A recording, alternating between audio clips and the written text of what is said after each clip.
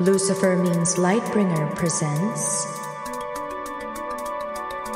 The Mythical Astronomy of Ice and Fire, The Bloodstone Compendium, Chapter 5, Tyrion Targaryen.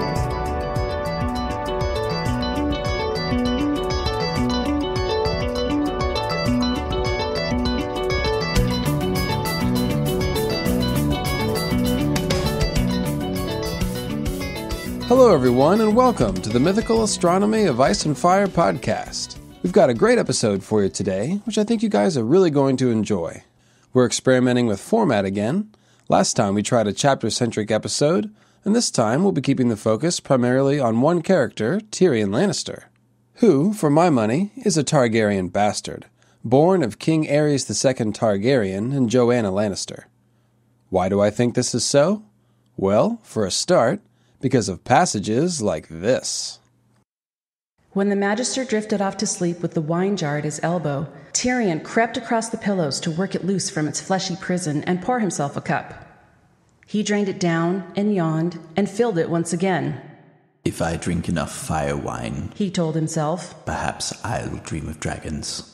When he was still a lonely child in the depths of Casterly Rock, he oft rode dragons through the nights, pretending he was some lost Targaryen princeling or a Valyrian dragonlord soaring high over fields and mountains. Once, when his uncles asked him what gift he wanted for his name day, he begged them for a dragon. It wouldn't need to be a big one. It could be little, like I am. His uncle Jerion thought that was the funniest thing he had ever heard, but his uncle Tyget said, "The last dragon died a century ago, lad." That had seemed so monstrously unfair that the boy had cried himself to sleep that night. Yet, if the Lord of Cheese could be believed, the Mad King's daughter had hatched 3 living dragons, 2 more than even a Targaryen should require. The quote you just heard from A Dance with Dragons is basically slapping us about the face with a rubber chicken that looks like a dragon. And it's not the only one. What we'll be doing today is examining all of Tyrion's personal symbolism, with a particular eye on anything that could be a clue about Tyrion's potential Targaryen lineage. There's a terrific A plus J equals T thread on Westeros.org, and that's Aerys plus Joanna equals Tyrion, and that covers all the basic logistical elements of this theory, and I highly recommend that as supplemental reading material. Now, I won't be covering all the logistical elements of the theory, except to say that the world of Ice and Fire seems to have gone out of its way to suggest that Joanna and Aerys were in fact in the same location sometime in the right window for Tyrion's conception, and also that Aerys was often said to have a thing for Joanna, and that he took liberties at the bedding during her wedding to Tywin. Instead, what we'll be doing is attempting to provide evidence in support of the theory that Tyrion is half Targaryen through the use of mythical astronomy and a little study of those metatextual hints that Martin is so fond of. We'll talk about demon monkeys and hellish gargoyles, and we'll consider what Tyrion's symbolism says about his eventual role in the endgame of the series. On the way, we'll deviate into talk of Winterfell and young Brandon Stark, and we'll start to get to the heart of a burning question that everyone should have asked themselves at one point or another. What do Azor, Ahai, and Lightbringer, legends from the Far East, have to do with a story that is fundamentally about Westeros and the Starks, as well as the related question of, is there a connection between Azor Ahai wielding Lightbringer and the last hero wielding something remembered as Dragonsteel?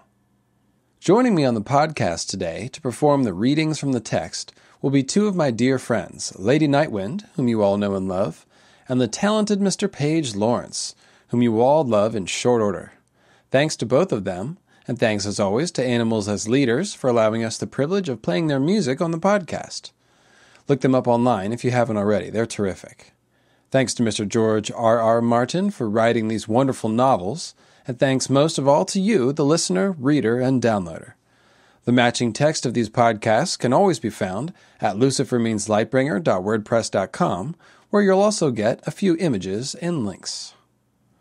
Warning: there will be spoilers of all types. I generally write from the standpoint which assumes that most listeners and readers will be intaking all of the Game of Thrones, A Song of Ice and Fire media, show and books.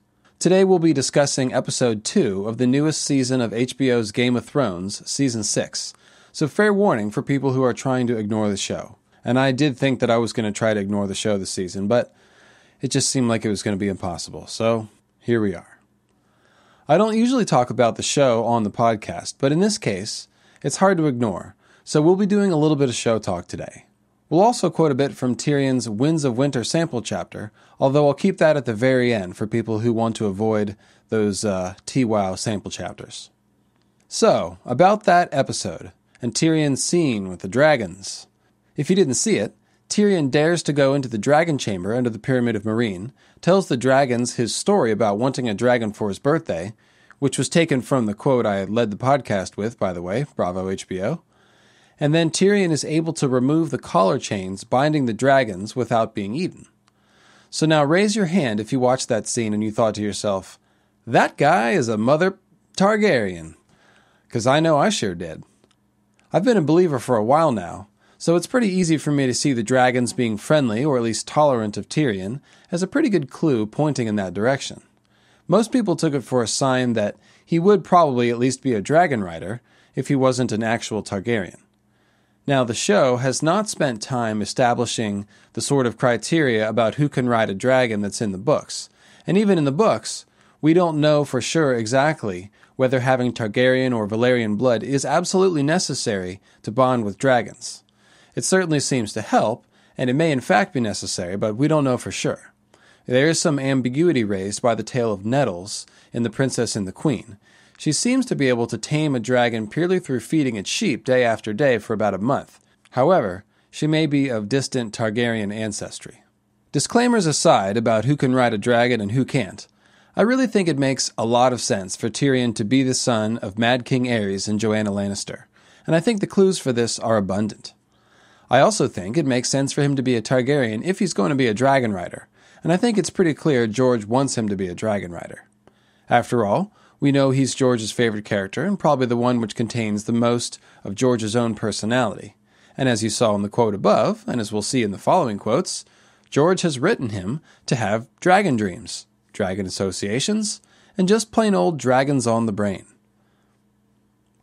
A little earlier in the chapter, cited above, where Tyrion drinks fire wine and hopes to dream of dragons, George hits us with another strong clue, as Tyrion thinks to himself about Illyrio's unbelievable tales and promises. Next you will be offering me a suit of magic armor and a palace in Valyria. Tyrion is a lost Targaryen princeling, or Valyrian dragonlord, who rides dragons through the night, has a palace in Valyria, and wears a suit of magic armor. Got it? Good. Case closed. Thanks for coming, everyone. Now, many have noticed that the vision that the Red Priest Moqorro sees of Tyrion snarling amidst various types of dragons may well imply that Tyrion himself is a dragon. Have a look, and this is from A Dance with Dragons. Someone told me that the night is dark and full of terrors. What do you see in those flames?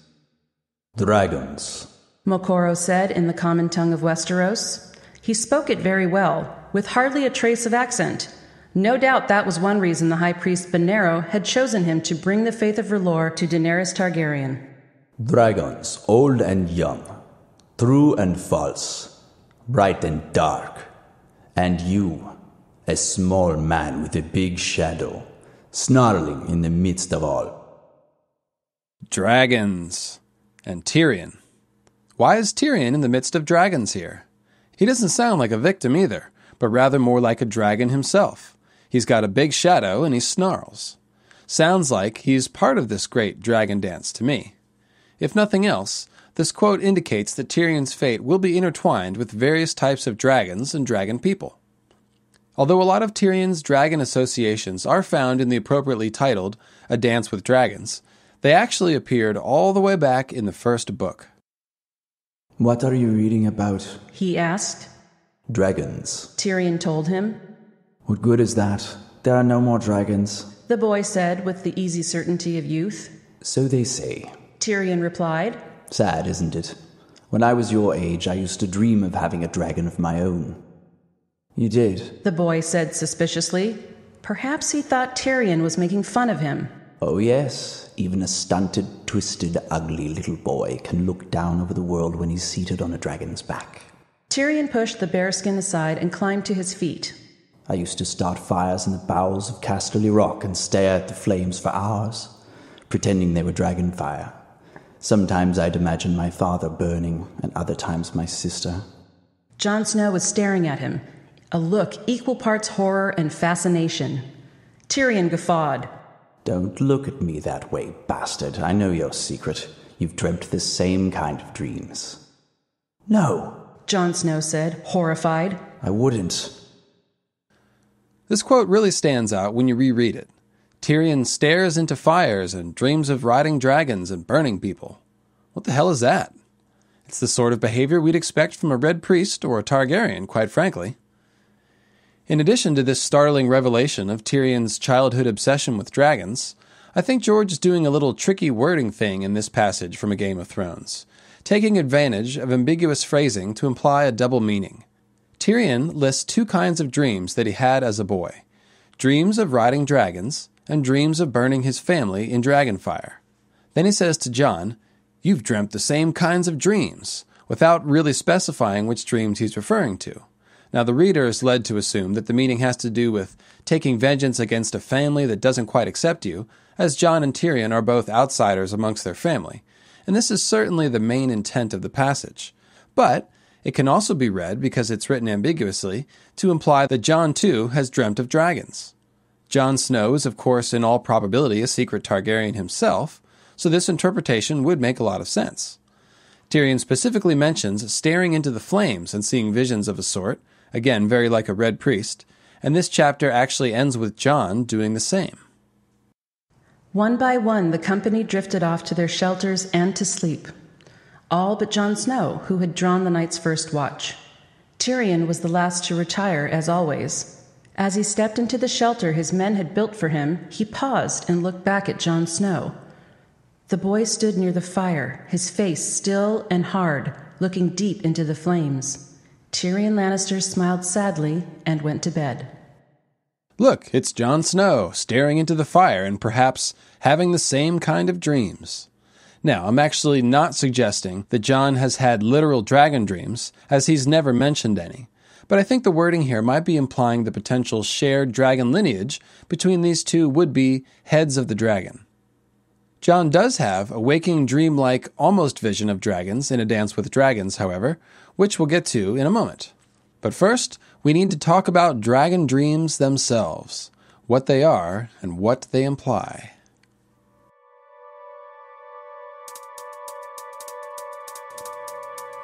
I dream of dragons.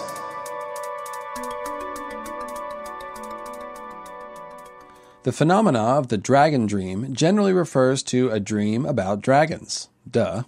But more specifically, it refers to the idea of a Targaryen dreaming of dragons which do not exist. After the Targaryen dragons went extinct, some 150 years ago in the story, members of House Targaryen continued to dream of dragons, even people who had never seen one. Maester Aemon confides as much to us while he is on his deathbed in Braavos, in a very memorable scene from A Feast for Crows. I remember, Sam. I still remember. He was not making sense. Remember what? Dragons. Aemon whispered. The grief and glory of my house they were. The last dragon died before you were born, Said Sam. How could you remember them? I see them in my dreams, Sam. I see a red star bleeding in the sky. I still remember red. I see their shadows on the snow, hear the crack of leathern wings, feel their hot breath. My brothers dreamed of dragons too, and the dreams killed them, everyone. Sam, we tremble on the cusp of half-remembered prophecies, of wonders and terrors that no man now living could hope to comprehend. Or? Said Sam. Or not. Or yes, let's comprehend them. Aemon pretty much lays it out here. There's something in that Targaryen blood which causes them to dream of dragons, even people who have never seen them. And it's such a visceral experience. not only seeing them, but hearing the wings cracking and seeing their shadows on the ground as they fly overhead. Do you know what a dragon's wings sound like? Now, unless Maester Aemon has been to one of those illegal wyvern hunting expeditions you hear so much about in Sothoryos, I'm not sure how he would know what leathern wings sound like. It's pretty hard to dream of something you've never seen or heard in such detail. Aemon even refers to his dreams of dragons as memories, and Martin has Sam call our attention to the strange wording and the mystery of remembering or dreaming of something you've never seen, just to make sure we take notice. And here we are, noticing. Aemon also dreams of the Red Comet, interestingly enough, which he also has not seen. This might be a clue that the Red Comet is tied to the magical legacy of House Targaryen, just as dragons are. I've certainly proposed as much. This is also a basic clue that comets can be dragons. Notice how Aemon seamlessly mentions the Red Comet in the middle of his diatribe about dragons, as if it too were a dragon. He said, "I see them in my dreams, Sam. I see a red star bleeding in the sky. I see their shadows on the snow." Dragons, then the Red Comet, then dragons again, because they are the same thing, in a certain sense. This is old news to us now, but when Martin wrote this, nobody had caught on to the Red Comet, moon disaster, long night thing yet. So he was presumably still trying to clue people into that. Now that we're on his trail, I'm sure he'll make the clues more cryptic from here on out. Chuckle, chuckle. The line about the dragon's shadows on the snow is really fascinating if you think about it. It matches Melisandre's vision of the dragons fighting in the snow, and the logical conclusion here would be that these are references to the dragons fighting the others at some point, in some fashion. Aemon may well be having a prophetic dream here, without even realizing it. I've never heard anyone raise that possibility, but ask yourself, why does Aemon see dragons in the snow? When Mel sees them in the snow, it kind of makes sense because she's at the wall, and we all know that she believes you need a dragon to fight the others. But we don't really know what Aemon believes about fighting the others and dragons, and Aemon is gone from the wall when he has these visions. I think he very well might have been receiving a vision of the future here, just as Melisandre probably did. As for these dragon dreams being the grief of his house and the death of his brothers, Aemon seems to be referencing his brothers Aegon V, that's Egg of Dunk and Egg, and the monstrous and insane Aerion Brightflame. King Aegon V's obsession with dragons led to the death of his friends and family, as well as himself, at the tragedy of Summerhall, where an attempt to hatch dragon's eggs turned to farce and tragedy, while his older brother, Aerion Brightflame, killed himself drinking wildfire, thinking that he would transform into a dragon. Aemon seems to be implying that both of them experienced dragon dreams, and this idea is reinforced by the following passage from A Storm of Swords. This is Alistair Florent speaking to Davos in the dungeon of Dragonstone. This talk of a stone dragon. Madness, I tell you, sheer madness. Did we learn nothing from Aerion Brightfire, from the Nine Mages, from the alchemists? Did we learn nothing from Summerhall? No good has ever come from these dreams of dragons. Aerion's foolishness came from dreams of dragons in a general sense, and quite probably in a specific sense. There's also a cool line about Aerion from Jaime in the bathtub scene from A Storm of Swords, and we also get mentions of Mad King Aerys, dragons, and fire transformation. The Targaryens never bury their dead. They burn them. Aerys meant to have the greatest funeral pyre of them all, though if truth be told, I do not believe he truly expected to die. Like Aerion Brightfire before him, Aerys thought the fire would transform him, that he would rise again, reborn as a dragon, and turn all his enemies to ash. Now, we don't know if Aerys specifically had dragon dreams, but it sure seems possible. Prophetic abilities and gifts of magical sight are often thought to be tinged with madness, both in the real-world concept of shamanic ecstasy and in A Song of Ice and Fire and many other works of literature, and Aerys was plenty mad.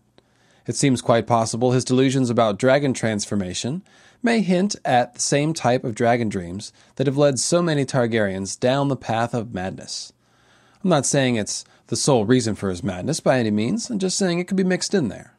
What's especially interesting is how closely this statement from Jaime about Aerys matches what Aerys' daughter Daenerys eventually did. She was reborn in a great funeral pyre and woke dragons. As we saw in the last episode of our podcast about the Mountain and the Viper, John the Fiddler, aka Daemon II Blackfyre, had the gift of prophetic dreams, and dreamt of a dragon hatching at White Walls, though it turned out to be Aegg coming into his own as a Targaryen. The poor fiddling dragon neither hatched a dragon, nor transformed into a dragon, or even much of a warrior, or jouster, or leader. Okay, so we won't pile on. It didn't go very well, suffice it to say. As Gorgon of Old Geese says, prophecy will bite your prick off every time. And apparently that's true even when the prophecy is valid. Maybe especially when the prophecy is valid. Now, John the Fiddler may never have stood a chance at sitting the Iron Throne, but he most definitely dreamt of dragons which did not exist and which he had never seen. Of course, the best example of Targaryens dreaming of dragons that don't exist yet would be Daenerys herself, who twice dreams of Drogon before his dragon hatches. Success! Finally. Of course, Dany might have been led to perform an abomination, blood magic and human sacrifice, but hey, they hatched, right? The dragon dreams help guide Dany's course of action and eventually lead to her successful attempts to call forth her children from the pyre, just as the dragon dreams of Aegon V, John the Fiddler, and all the rest created within them a longing for dragons. The point is, dreaming of dragons is something Targaryens do. Targaryens and Tyrion. Outside the litter, night had fallen. Inside, all was dark.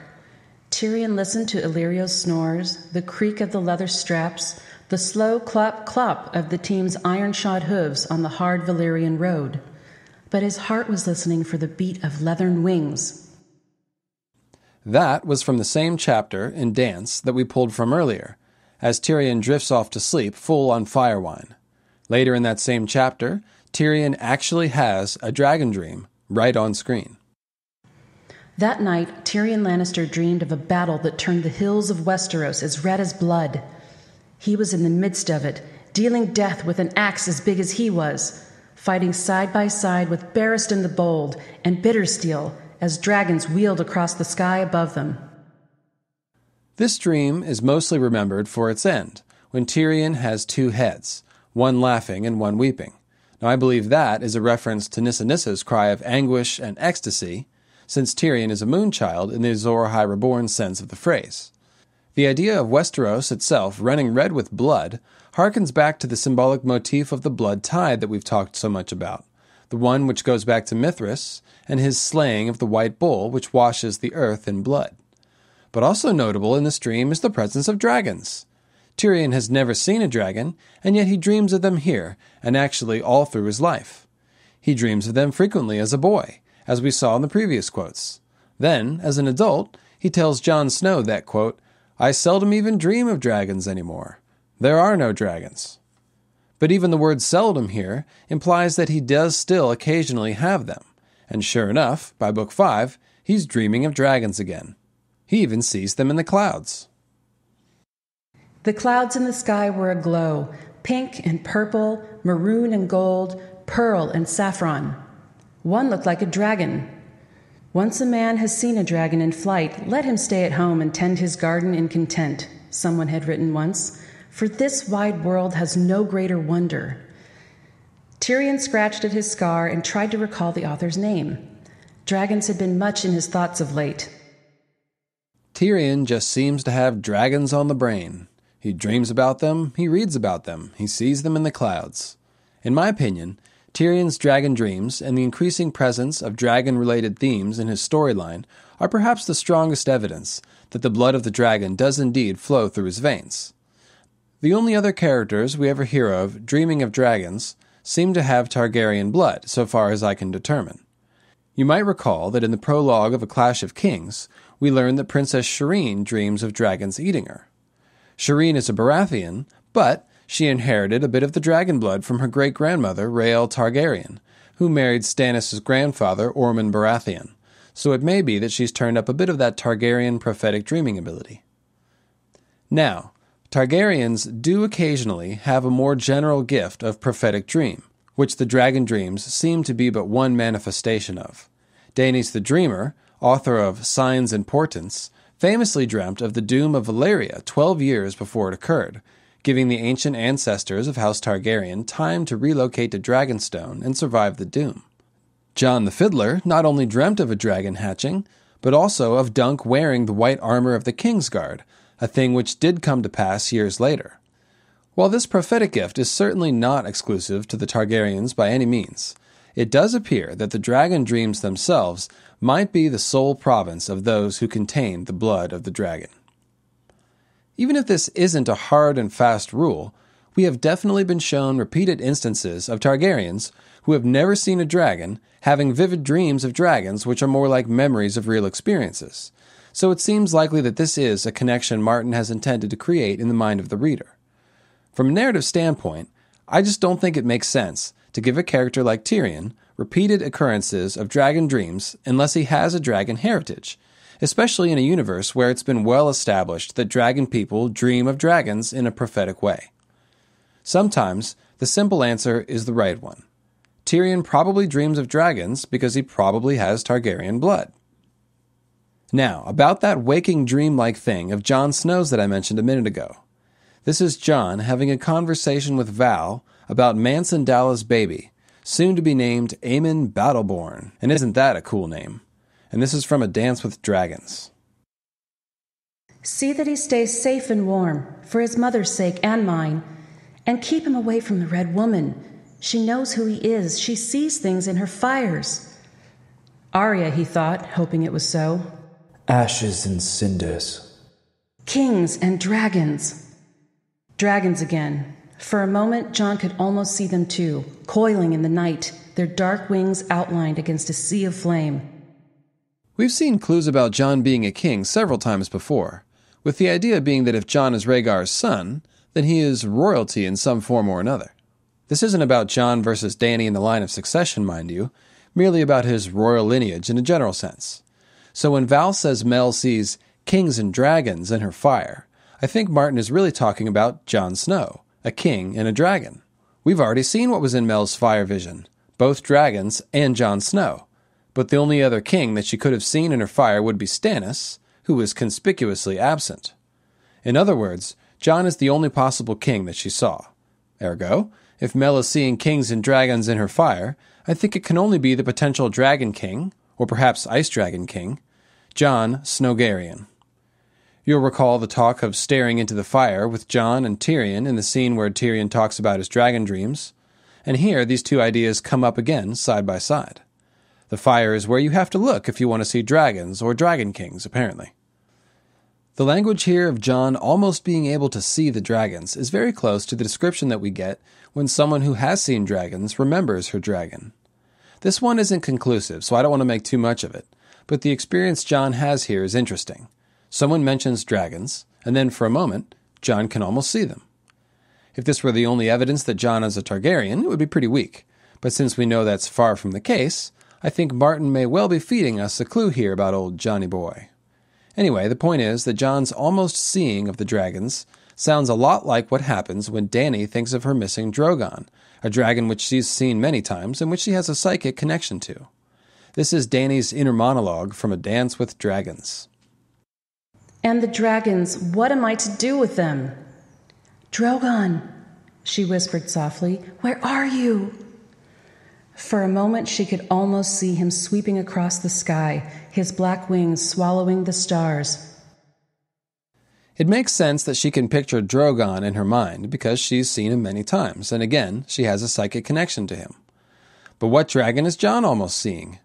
I'm not sure exactly what Martin is intending with this passage, but it may be a little dragon dreamlet to clue us into the idea that Jon is a dragon person, just as the scene with Tyrion talking about his dragon dreams and then telling Jon he's had the same type of dreams might be a sly wink at the idea of Jon having dragon dreams.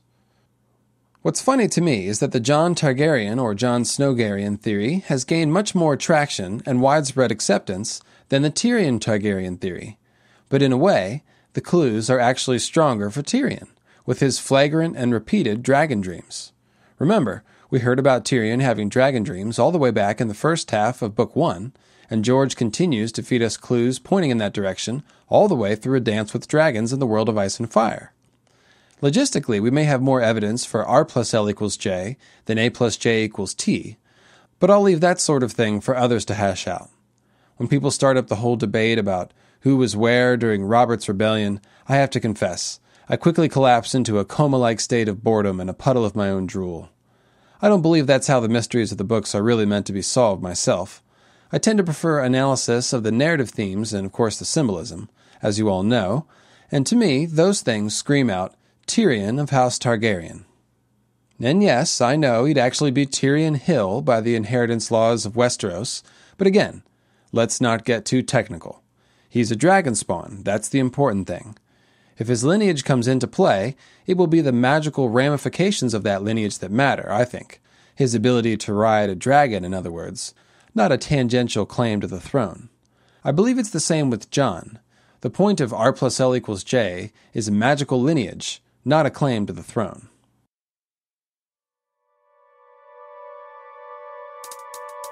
Your own personal Mithras. Reach out and touch flame. Jon is in A Song of Ice and Fire avatar of Mithras, as we've discussed extensively, and as was laid out in Schmendrick's legendary R plus L equals Lightbringer essay, which I like to talk about now and again, and which I also consider supplemental reading for these essays. And wouldn't you know it, Tyrion has his own legend of a rock-born hero who wields the fiery weapon of a dragon, and that's the Chinese monkey demon king, Shang Wukong.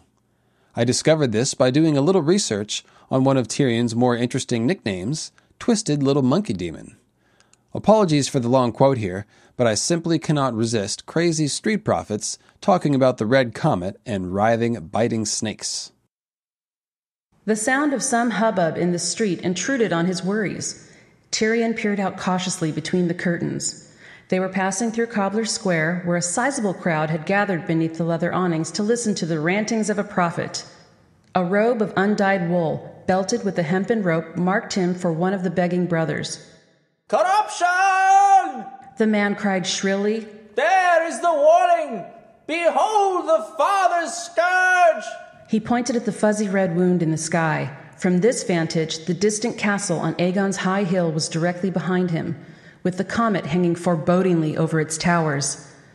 A clever choice of stage, Tyrion reflected. "We've become swollen, bloated, foul. Brother couples with sister in the bed of kings, and the fruit of their incest capers in his palace to the piping of a twisted little monkey demon. High-born ladies fornicate with fools and give birth to monsters. Even the High Septon has forgotten the gods. He bathes in scented waters and grows fat on lark and lamprey while his people starve. Pride comes before prayer. Maggots rule our castles and gold is all. But no more. The rotten summer is at an end, and the whoremonger king is brought low. When the boar did open him, a great stench rose to heaven, and 1,000 snakes slid forth from his belly, hissing and biting." He jabbed his bony finger back at the comet and castle. "There comes the harbinger! Cleanse yourselves, the gods cry out, lest ye be cleansed. Bathe in the wine of righteousness, or you shall be bathed in fire. Fire! Fire!" Other voices echoed, but the hoots of derision almost drowned them out. Tyrion took solace from that. He gave the command to continue, and the litter rocked like a ship on a rough sea as the burned men cleared a path. Twisted little monkey demon indeed. We'll get to the monkey demon thing in a second, but first, a wee bit of mythical astronomy, because this paragraph is loaded, and I just can't skip on past it. To begin with, take notice of the 1,000 snakes pouring forth from Robert's belly, which was opened by the black devil of a boar. Robert, with his antlered helm, seems to be playing the role of a sacrificed moon here, just as the antlered Renly does when his throat is cut by the shadow sword of Stannis' shadow baby assassin. The stag and the bull are both horned animals, and both can be associated with the moon, particularly the horned moon, in real-world mythology as well as Martin's own. Robert's death unleashes biting snakes, and Renly's a dark tide of blood, both very recognizable symbols of the disasters which came from the second moon.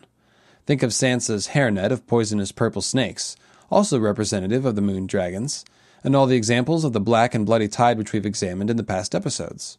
In turn, the weapons which sliced open our sacrificial stagmen, the shadow sword and the tusk of the black devil boar, both represent Lightbringer, aka the Red Comet, and here we see the comet prominently featured in the scene behind the Mad Prophet. It's even specifically compared to a wound, which seems like a clue to associate the bleeding star and Robert's sliced-open belly which pours forth the biting snakes. You'll notice the idea of the stench rising to heaven when Robert is sliced open. This is referring to the idea that the moonbreaking was in fact an abomination, as was Lightbringer. The stench that rose to heaven would have been the column of smoke and ash that quite literally rises to the sky and blots out the sun and stars. The sun and moon and stars are in turn regarded as gods by many people in A Song of Ice and Fire and the real world, and so we can see that the stench did indeed rise to the heavens, and a bath of fire did indeed follow after. The idea of a cleansing fire has parallels to Dany's dragon dream and alchemical wedding experience, as well as the idea of the blood tide from Mithras's white bull cleansing and renewing the earth. The stealing of heavenly knowledge, the forging of Lightbringer, was the abomination, and the resulting fallout of fire and blood was the cleansing agent, destroying and punishing like the Lion of Night, but also wiping the slate clean to start anew. Finally, the idea of Tyrion being served and attended by the burned men from the Mountains of the Moon is entirely in keeping with him as an Azor Ahai reborn figure. Azor Ahai wakes dragons from stone, and we've interpreted those woken dragons as the storm of moon meteors, with Azor Ahai reborn himself being the transformed Red Comet, at least from a certain perspective. The high-profile Azor Ahai reborn figures follow this pattern, with a legion of fiery servants of some kind to attend them. Daenerys, the last dragon, represents Azor Ahai reborn as the Red Comet, and she's served by her dragon children, who represent the firestorm of moondragon meteors. Jon is another Azor Ahai reborn figure, and when he dreams of wielding the burning red sword, he's attended by the burning Scarecrow brothers, fiery black-blooded crows that tumble down like meteors. Tyrion is a reborn red comet, a dragon spawn, and he's attended by burned moon men that come from the Moon Mountains, as well as other clans with names like Moon Brothers, Stone Crows, and a few others. Tyrion's burned moon men, Dany's fire-made flesh dragons, and Jon's fiery black-blooded crows, all the same idea. They all represent the dragons woken by Azor Ahai's rebirth. And now we come to the crux of this section. Tyrion is a twisted monkey demon. This cute little nickname is hung on Tyrion 4 different times in A Clash of Kings, so we can be sure that it's no idle turn of phrase. Besides being called a monkey demon, Tyrion is separately associated with both monkeys and demons. We'll begin with this quote from A Dance with Dragons. That night at supper, Tyrion surprised his sire by walking the length of the table on his hands. Lord Tywin was not pleased. The gods made you a dwarf. Must you be a fool as well? You were born a lion, not a monkey. And you're a corpse, father, so I'll caper as I please. Both of Azor Ahai Reborn's parents are corpses, a dead sun and a dead moon. That's the idea. But yeah, Tyrion is a monkey, and he'll caper as he pleases. Tyrion's monkeyhood comes up again in the same book when Illyrio has to make up a false name for Tyrion on the fly. Illyrio spoke up quickly. Yolo, he was called. Yolo? Yolo sounds like something you might name a monkey. And then again in Dance, when Tyrion is playing Syvast with young Griff, a.k.a. Fagon Blackfire. The dwarf pushed his black dragon across a range of mountains. But what do I know? Your false father is a great lord, and I am just some twisted little monkey man. That's pretty nice. The black dragon reference right next to the Tyrion as a monkey reference. There's actually 2 more quotes in Dance which refer to Tyrion as a monkey. A pity. I once had a monkey who could perform all sorts of clever tricks. Your dwarf reminds me of him. Is he a gift? And then later, when he's referred to as one of Yezin's pets. You know who I am. Yolo, one of our lord's treasures. Now do as I told you. The soldiers laughed. Go on, Scar. One mocked. And be quick about it. Yezan's monkey gave you a command. Cersei also has nightmares of Tyrion, in which he is twice referred to as a monkey or as being monkey-like. So I think it's pretty clear. Tyrion is a monkey. He's also a demon, and not only in those 4 twisted monkey demon quotes. First of all, an imp can be thought of as a type of goblin or sometimes a demon. More of a mischievous demon than an evil one, but there it is. Recall also that Nissa means helpful elf or mischievous elf in Scandinavian languages, and that fits with Tyrion being an imp that comes from the moon, since Nissa is the archetypal moon maiden. Then we have this quote from A Clash of Kings. "I would suggest a demon's head for a helm, crowned with tall golden horns. When you ride into battle, men will shrink away in fear." A demon's head. Now what does that say of me? Tyrion thought ruefully. Master Solorian, I plan to fight the rest of my battles from this chair. It's links I need, not demon horns. What does it say of you? Well, it says you're in fact a monkey demon, Tyrion. A monkey demon who rides dragons and wears magic armor in his palace in Valyria, while having vivid dreams of dragons and patricide. It's worth noting that Tyrion fought the Battle of the Blackwater Bay, which he's preparing for in this scene, by unleashing the pyromancer's wildfire, which is called the Jade Demon. We'll actually get to that scene a bit later on. Martin has also drawn general associations between monkeys and demons, such as in this quote from a Victorian chapter of A Dance with Dragons. The monkeys, though. The monkeys were a plague. Victorian had forbidden his men to bring any of the demonic creatures aboard his ship, yet somehow half his fleet was now infested with them, even his own Iron Victory. Might this foreshadow a conflict between Tyrion the monkey demon and Victorian?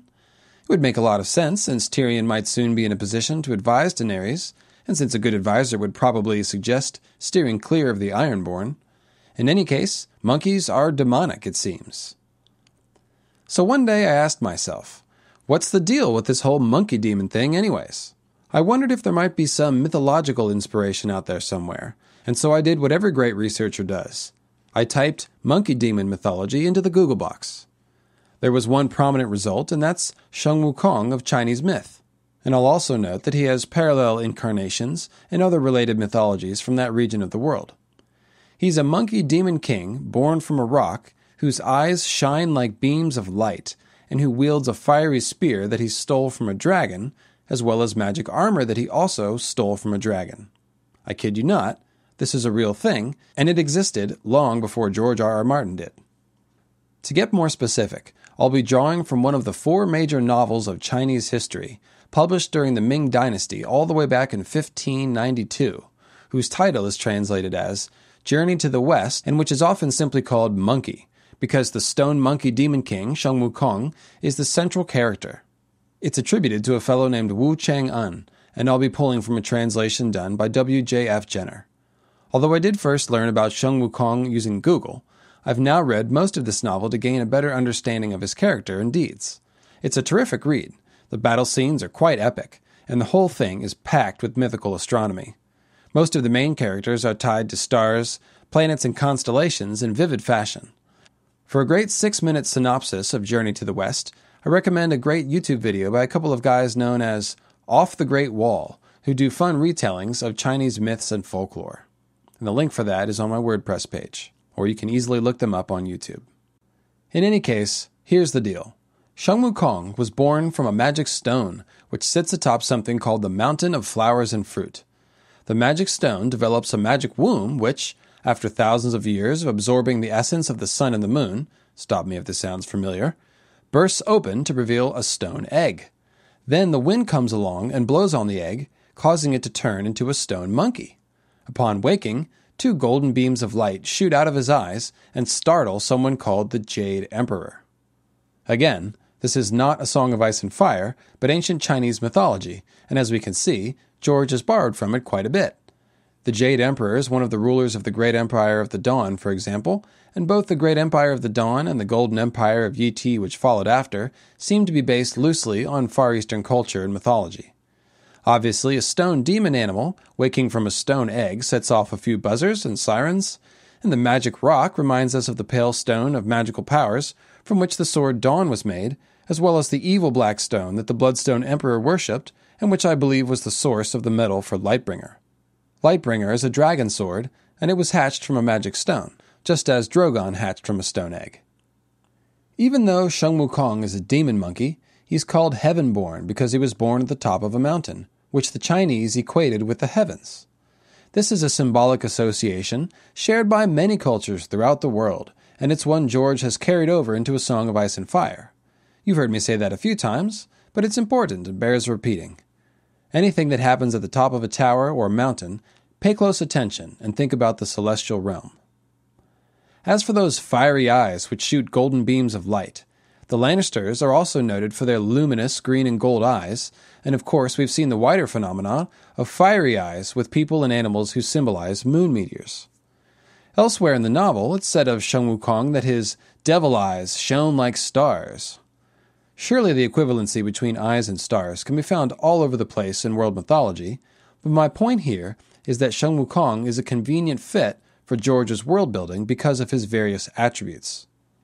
Shang Wukong's fiery eyes can also see through illusion.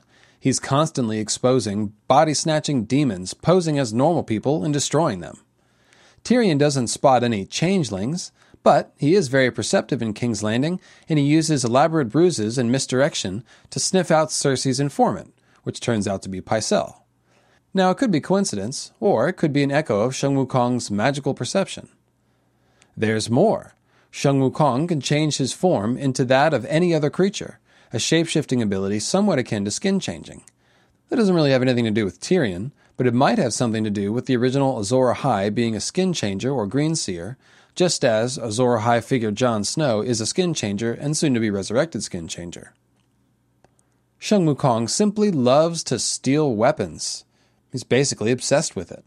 He travels to the bottom of the ocean and defeats a dragon king of the eastern seas, taking from him a glowing iron staff which turns out to be Shang Wukong's most identifiable and well-known weapon. This staff is really something. It's made of black iron and banded in gold, a terrific Lightbringer weapon, you must admit. Even better, Shang Wukong's gold-banded dragon staff can multiply into 1,000 flying staffs, which are described as being like filling the sky with dragons. This amazing staff is actually depicted as the pillar of the heavens and the Milky Way, which keeps the seas calm. That's the same pillar of the universe role played by Yggdrasil and other mythological world trees, or sometimes by an omphalos or navel stone. The mythological phenomena of representing the celestial axis with symbols is called the axis mundi, by the way. Sun Wukong's possession of this staff makes him the master of the heavens. Similarly, he takes on titles like the Great Sage and the Great Sage who equals heaven. It also gives him great potential for mischief, which is what monkeys are known for. Shang Wukong then went on to defeat the dragons of the four seas and take from them a golden chainmail shirt, a purple and gold phoenix-winged helmet, and cloud-walking boots. Pretty sweet haul, right? Basically, if there's a sea dragon anywhere out there in the wide world who has magical weapons or armor, Shang Wukong tracks them down and takes their stuff. The end result is that Shang Wukong is a rock-born demon king who is decked out in fiery black and gold dragon weapons and black and gold dragon armor. He's a child of the sun and the moon, and he can fill the air with 1,000 dragons. And we are just getting started. As a quick aside, notice that dragons in Chinese myth tend to be associated with water, as I've pointed out before, and I believe this stems from experiences with violent tsunamis triggered by comet and meteor impacts in the Pacific Ocean. This idea is paralleled in the Ironborn legend of the sea dragon Naga, which drowns whole islands in her wrath. One of the major defining themes of Shang Wukong's character is that he challenges the heavens and rebels against the gods, and even against the very order of nature itself. He defies Hell's attempt to collect his soul, barging into Hell and dramatically wiping his name from the Book of Life and Death, along with those of his monkey hordes, breaking the reincarnation cycle. He's literally said to have broken the balance between yin and yang, between light and dark, day and night, male and female. Check out this passage from A Journey to the West, a plea to the Jade Emperor by a concerned bodhisattva. The regions of darkness are the negative part of the earth. Heaven contains gods, while the earth has devils. Positive and negative are in a constant cycle. Birds and beasts are born and die. Male and female alternate. Life is created and change takes place. Male and female are conceived and born. This is the order of nature, and it cannot be changed. Now the evil spirit, the heaven-born monkey of the water curtain cave, on the mountain of flowers and fruit, is presently giving full rein to his wicked nature, committing murders and refusing to submit to discipline. He killed the devil messenger of the ninth hell with his magic, and he terrified the 10 benevolent kings of the underworld with his power. He made an uproar in the Senlwo palace and crossed some names out by force. He has made the race of monkeys completely uncontrollable and given eternal life to the macaques. He has annulled the law of transmigration and brought them beyond birth and death. I, impoverished monk that I am, importune the might of heaven by presenting this memorial. I prostrate myself to beg that heavenly soldiers be dispatched to subdue this fiend, bring the positive and negative back into order, and give lasting security to the underworld. That's the very essence of what the Long Night is about, breaking the cycle of the seasons and of life and death. The gods are of course very disturbed at Sheng Wukong's actions, and so they decide to invite Sheng Wukong to heaven as a ploy to fool him into thinking he's being honored. But the real goal is to try to control him. This backfires as Sheng Wukong sees through their scheme and steals a bunch of really cool stuff from heaven, like the peaches of immortality and the royal wine of the gods, and then returns to earth. For this, he is called the Wrecker of the Heavenly Palace. Sheng Wukong is pretty much on a lifelong quest to gain immortality, which he actually does several times over, stealing the peaches here and crossing his name from Death's book previously. All of this fits very nicely with the themes of the Azor Ahai story, challenging the gods and stealing fire from heaven, breaking the cycles of life and nature, and seeking to escape death and live forever. Tyrion himself challenges, defies, and eventually kills his own father, in violation of the most sacred laws of the gods. An egg learned to be a man, cultivated his conduct, and achieved the way. Heaven had been undisturbed for the 1,000 kalpas, until one day the spirits and gods were scattered. The rebel against heaven, wanting high position, insulted immortals, stole the pills, and destroyed morality. Sheng Wukong goes on to seriously whoop ass against the army of heaven, who are depicted as star warriors, defeating 100,000 of them single-handedly. He doesn't just defeat them, he makes a mockery of them. In fact, that's a major part of Sheng Wukong's character, and this is a very good match for Tyrion. He basically talks shit to everyone, without exception. Sheng Wukong is even described as impish in the Chinese epic novel, or at least in the English translation of it. Basically, Sheng Wukong talks a big game and then backs it up, destroying or driving off everyone that the Jade Emperor can throw at him with his unbeatable black fire staff and various other tricks and weapons and magics. Eventually, however, and not without great effort, Sheng Wukong is captured by a pair of immortal warriors and placed in some kind of sacred crucible to be incinerated. But after 49 days of burning, the crucible is opened and out pops Sheng Wukong, stronger than ever, and now armed with fiery enhanced magical sight. In other words, Sheng Wukong was forged like a sword and reborn in sacred fire. That's an amazingly tight correlation to the wording of the Lightbringer myth, and to Dany's experiences of being forged like a sword and reborn in fire, and more generally to the idea of a flying meteor sword that was born from a burning moon rock. As for Tyrion, there may be a humorous echo of this story in A Dance with Dragons, when he was trapped inside a wine barrel on his voyage across the narrow sea. Not exactly a crucible, but it is a very small box that he was locked in for an extended period of time. Instead of emerging more powerful, he emerged more drunk. But hey, you have to change a few details to make things work for the scene, right? The Jade Emperor then appeals to the Buddha, who contrives to trap Sheng Wukong in his enormous fist and then seal him under a mountain for 5 centuries. Although Sheng Wukong is eventually set free later in the novel and earns honors for himself by protecting the main hero of the second part of the story, and he is even granted Buddhahood for his service and strength. You'll notice that the idea of Sheng Wukong being stuck inside a fist and inside a mountain, or being born from the top of a mountain, are very reminiscent of George's fiery hand and riding mountain symbolic motifs that we examined in the last podcast. The moon turning into things is what Azor Ahai's rebirth is all about, and several of these symbols appear in Sheng Wukong's story. Stone demons, fiery dragon spears, huge mountains, and divine fists. You can see why George wove this into his Azor Ahai tapestry of ideas. It's a natural fit. Personally, I think it would have been funny if George had decided to have Melisandre spend a bunch of time talking about waking monkeys from stone instead of waking dragons from stone, but hey, artistic freedom and all. This brings up another potential Tyrion connection. Shang Wukong is from the Mountain of Fruit and Flowers, which is in the east. It's from atop this mountain that the heaven-born Monkey King's stone egg hatched. On this mountain lives the monkey army of Shang Wukong. Could this be a parallel to the great mountains of the Vale of Arryn in the east, from which Tyrion gains his mountain clan army? The Vale is known for its fecundity, and although Tyrion wasn't born there, he was almost thrown from atop the mountain via the moon door, which would be like Shang Wukong being born from the top of a mountain. Saving the best Shang Wukong correlations for last, it seems that one of the many weapons and magics he can employ is to summon up a storm, which sounds a lot like the Long Night, quite frankly. This is Shang Wukong trying to break into a great city to steal even more magic weapons. The guy can't get enough weapons, it seems. Actually, in this scene, Shang Wukong is specifically trying to steal weapons to arm his monkey hordes, which reminds us of Tyrion obtaining weapons to arm the mountain clans. So he made a magic with his fist, and said the words of the spell, sucked in some air from the southeast, and blew it hard out again. It turned into a terrifying gale, carrying sand and stones with it. Where the thunderclouds rise, the elements are in chaos.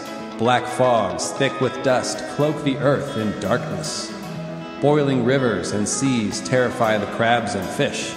As trees are snapped off in mountain forests, tigers and wolves flee.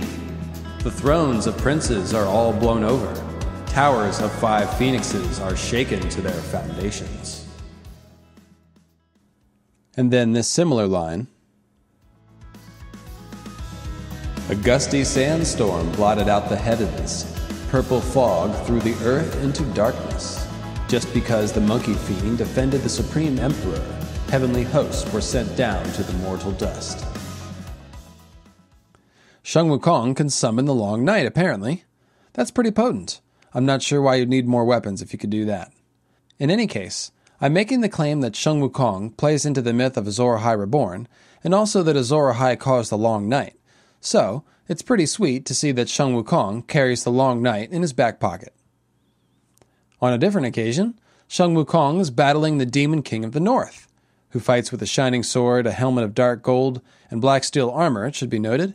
And Shang Wukong actually threatens to pull down the moon with his 2 hands and bash the Demon King with it. I kid you not. The Long Night parallels continue in another line, where Shang Wukong is called a hairy-faced thunder god. And don't forget, he pulled out the pillar of the Milky Way and carries it about with him, giving him true dominion over the heavens and the earth. This also gives him the ability to disrupt the cycles of nature, block out the sun, pull down the moon, shake the world to its foundations, fill the air with flying dragons, and destroy the star army of heaven. In addition to the parallels with Tyrion's story, you can see that the basic elements of the Shang Wukong myth are also very analogous to that of Mithras and Azor Ahai, and that's not a coincidence. Here's what I think is going on. Essentially, at some point early in the writing process, Martin must have decided he wanted to create a central fable for his world involving a flaming sword, dragons, comets, and resurrection. At this point, I believe Martin began collecting all the interesting myths of flaming swords, comets, dragons, and resurrection. Best of all, stories which contained more than one of these elements. Then, he uses these various myths as starting points for different characters in the story, particularly the major characters which manifest Azor Ahai Reborn symbolism. Let's very briefly run through a few flaming sword myths and their Song of Ice and Fire correlation so you can see what I mean. The Azor Ahai myth as a whole draws heavily from Mithras, of course, and of all the various Azor Ahai Reborn manifestations, Jon Snow in particular is often a specific avatar of Mithras. Tyrion seems to draw many things from Shang Wukong, the monkey demon king with the fiery spear. In Norse mythology, there's a devil giant named Surtur, which means black or swarthy in Old Norse, who wields a shining sword that eventually brings forth flames that engulf the entire world. I'm sure you can see the clear parallels to Azor Ahai there, and possibly to Jon Snow, who dresses and armors in black, but dreams of wielding a burning sword, and also to Daenerys, who is poised to engulf large parts of the world in blood and fire, and whose dragons are like a flaming sword above the world. Tyrion, besides being a demon, is also a giant on many occasions, so perhaps he's channeling a bit of Suture as well. Sir Arthur Dayne, the Sword of the Morning, and his alive with light sword Dawn, borrows quite a bit from King Arthur's glowing sword Excalibur. Excalibur was a sword which shone so bright at times that it actually blinded his enemies. A real lightbringer, you might say. In some tales, Excalibur is the same as the sword Arthur pulled from the stone, which might have been a part of the basis for the idea of Dawn being made from a magical stone. In other versions, the sword pulled from the stone is eventually broken and replaced by Excalibur, which reminds us quite sharply of the last hero and the idea that he broke his sword and later ended up slaying others with something remembered as dragonsteel. There's actually a ton of Arthurian references in A Song of Ice and Fire, as Lady Gwyn of Radio Westeros can tell you, but let's keep moving for now.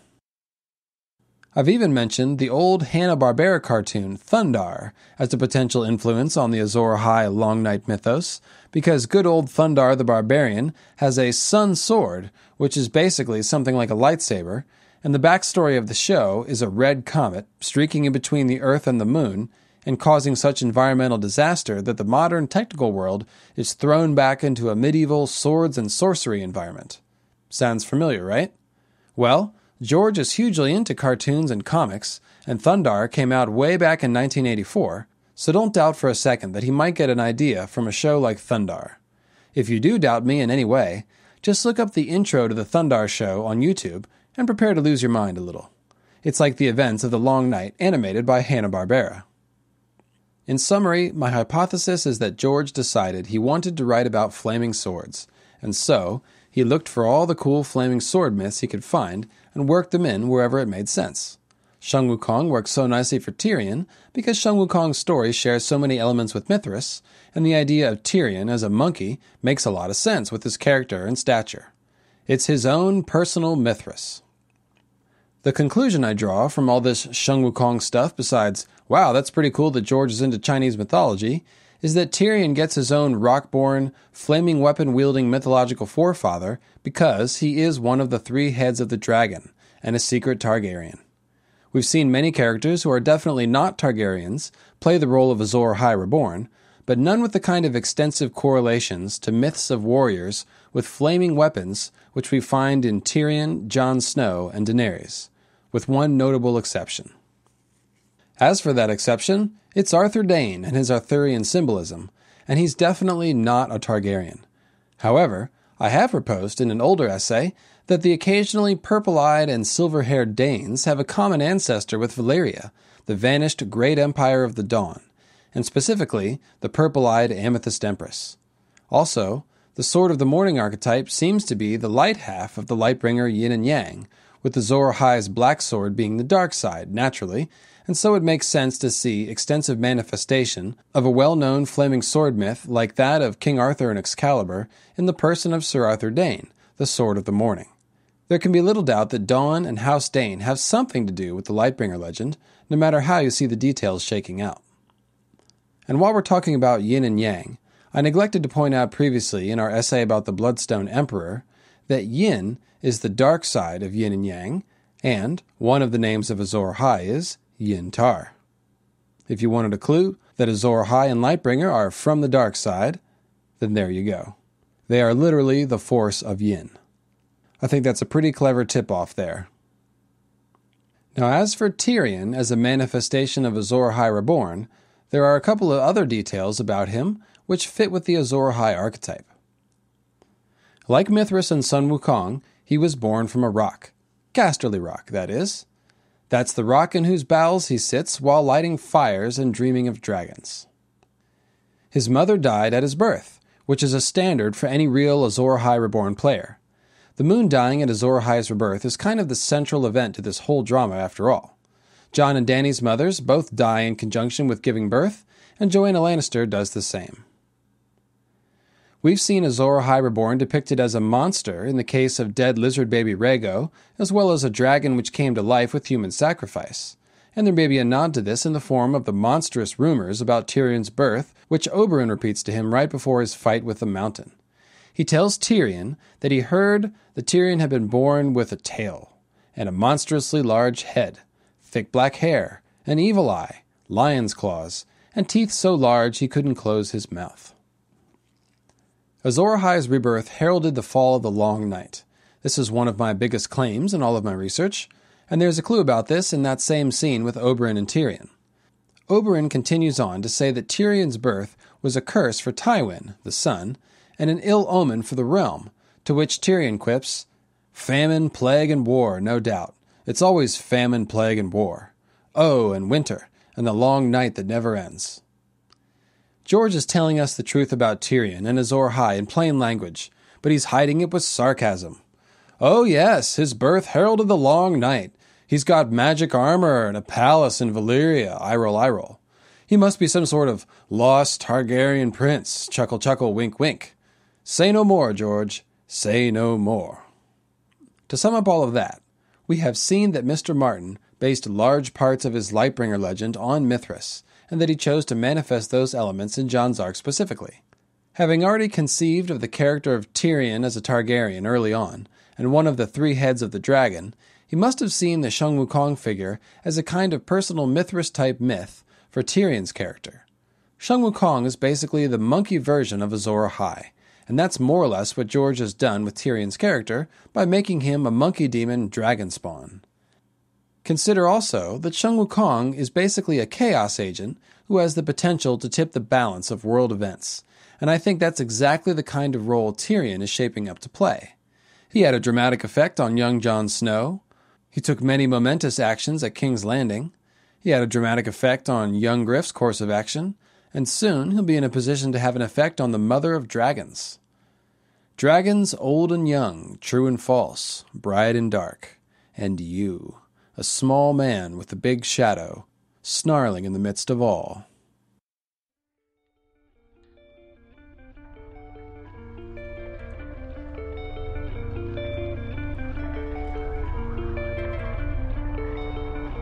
Perfectly round, gleaming bright, how can men learn to live forever?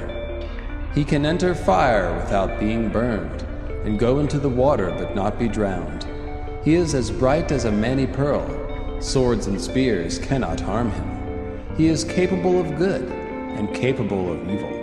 When faced with the choice between good and evil, he might do either. If he is good, he becomes a Buddha or an immortal. If bad, he grows fur and horns.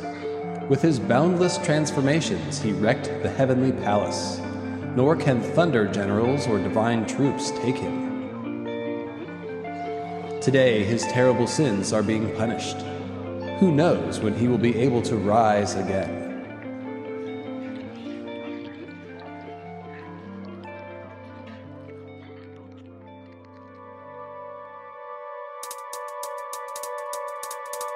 Your friendly neighborhood gargoyle.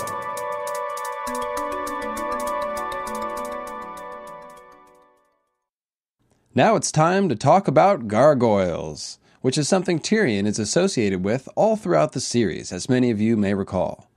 The second half of this episode will primarily deal with the connection between Tyrion and gargoyles and its implications for the story, but interwoven throughout will be talk of Winterfell, Bran, and the last hero. It turns out to be impossible to talk about Tyrion the gargoyle without bringing up Winterfell, Bran, and the last hero, so that's what we'll do. For example, the first place that we see Tyrion described as a gargoyle is Winterfell, and Winterfell is in turn famously decorated with gargoyles. Gargoyles feature prominently in Bran's early story arc in A Game of Thrones, particularly his fall from the tower, and in turn, Tyrion the gargoyle is connected to Bran by the saddle he designed for him after his accident, and by Catelyn's fateful decision to accuse Tyrion of attempting to murder Bran, which basically shapes the entire sad story of A Game of Thrones. And as you guys know, I can never resist a little last hero talk when it's there to be had. And it's there to be had. The first mention of gargoyles in A Song of Ice and Fire comes at Winterfell, but refers not to the actual gargoyles perched on the walls of the keep, but to Tyrion Lannister perched on the walls of the keep. The sounds of music and song spilled through the open windows behind him. They were the last thing Jon wanted to hear. He wiped away his tears on the sleeve of his shirt, furious that he had let them fall, and turned to go. Boy! A voice called out to him. Jon turned. Tyrion Lannister was sitting on the ledge above the door to the great hall, looking for all the world like a gargoyle. The dwarf grinned down at him. 23 pages later, we start hearing about gargoyles on the tops of buildings at Winterfell, and by this time, we've most likely forgotten about Tyrion being called a gargoyle as he perched atop a building at Winterfell. But I would suggest that there's a deliberate connection being drawn. Tyrion is called a gargoyle many times in the series, and I believe the reason is this. Gargoyles are flying stone beasts associated with hell and dragons, both in the real world and in A Song of Ice and Fire. The term gargoyle generally refers to any grotesque stone creature which adorns the roof of a building, and they come in all different forms.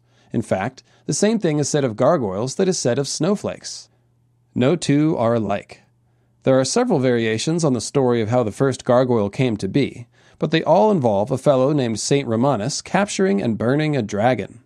The head and the neck of the dragon, having been hardened by years of breathing fire, would not burn, and so Saint Romanus mounted the head and the neck of the dragon on the walls of the newly built church to scare off evil spirits.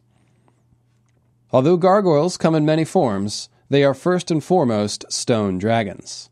Most legends of gargoyles involve them waking in the night and flying around, so you've got the dragons waking from stone idea present in the mythos of the gargoyle as well. Calling Tyrion a gargoyle is very close to naming him a dragon, and at the very least, it's naming him a hell beast which wakes from stone, just like the demon monkey king, Shang Wukong. In other words, both of Tyrion's nicknames point towards hellish demons waking from stone and dragons. Both of them point to Tyrion Targaryen. A nice touch on Tyrion's gargoyle association is the fact that gargoyle statues often have chains around their neck, which reminds us of Tyrion's famous chain which saved King's Landing. As for the gargoyles of Winterfell, they are so worn that you cannot make out their shape anymore, but the truth about them is revealed when they are seen in dream form by Bran. This is from A Game of Thrones. In his dream, he was climbing again, pulling himself up an ancient windowless tower, his fingers forcing themselves between blackened stones, his feet scrabbling for purchase. Higher and higher he climbed, through the clouds and into the night sky, and still the tower rose before him. When he paused to look down, his head swam dizzily, and he felt his fingers slipping. Bran cried out and clung for dear life. The earth was 1,000 miles beneath him, and he could not fly. He could not fly. He waited until his heart had stopped pounding, until he could breathe, and he began to climb again. There was no way to go but up. Far above him, outlined against a vast pale moon, he thought he could see the shapes of gargoyles. His arms were sore and aching, but he dared not rest.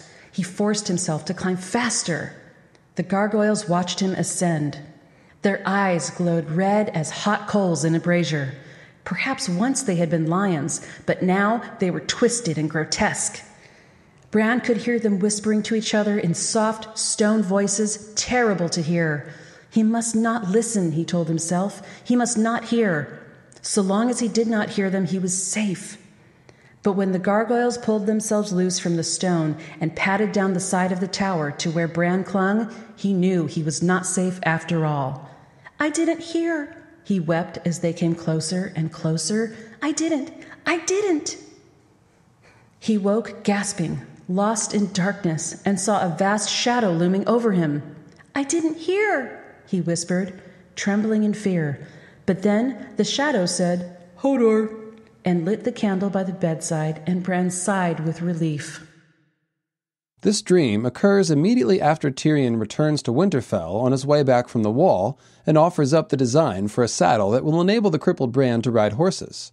This is done, perhaps, to put us in mind of Tyrion the gargoyle right before Bran's dream about fiery-eyed gargoyles.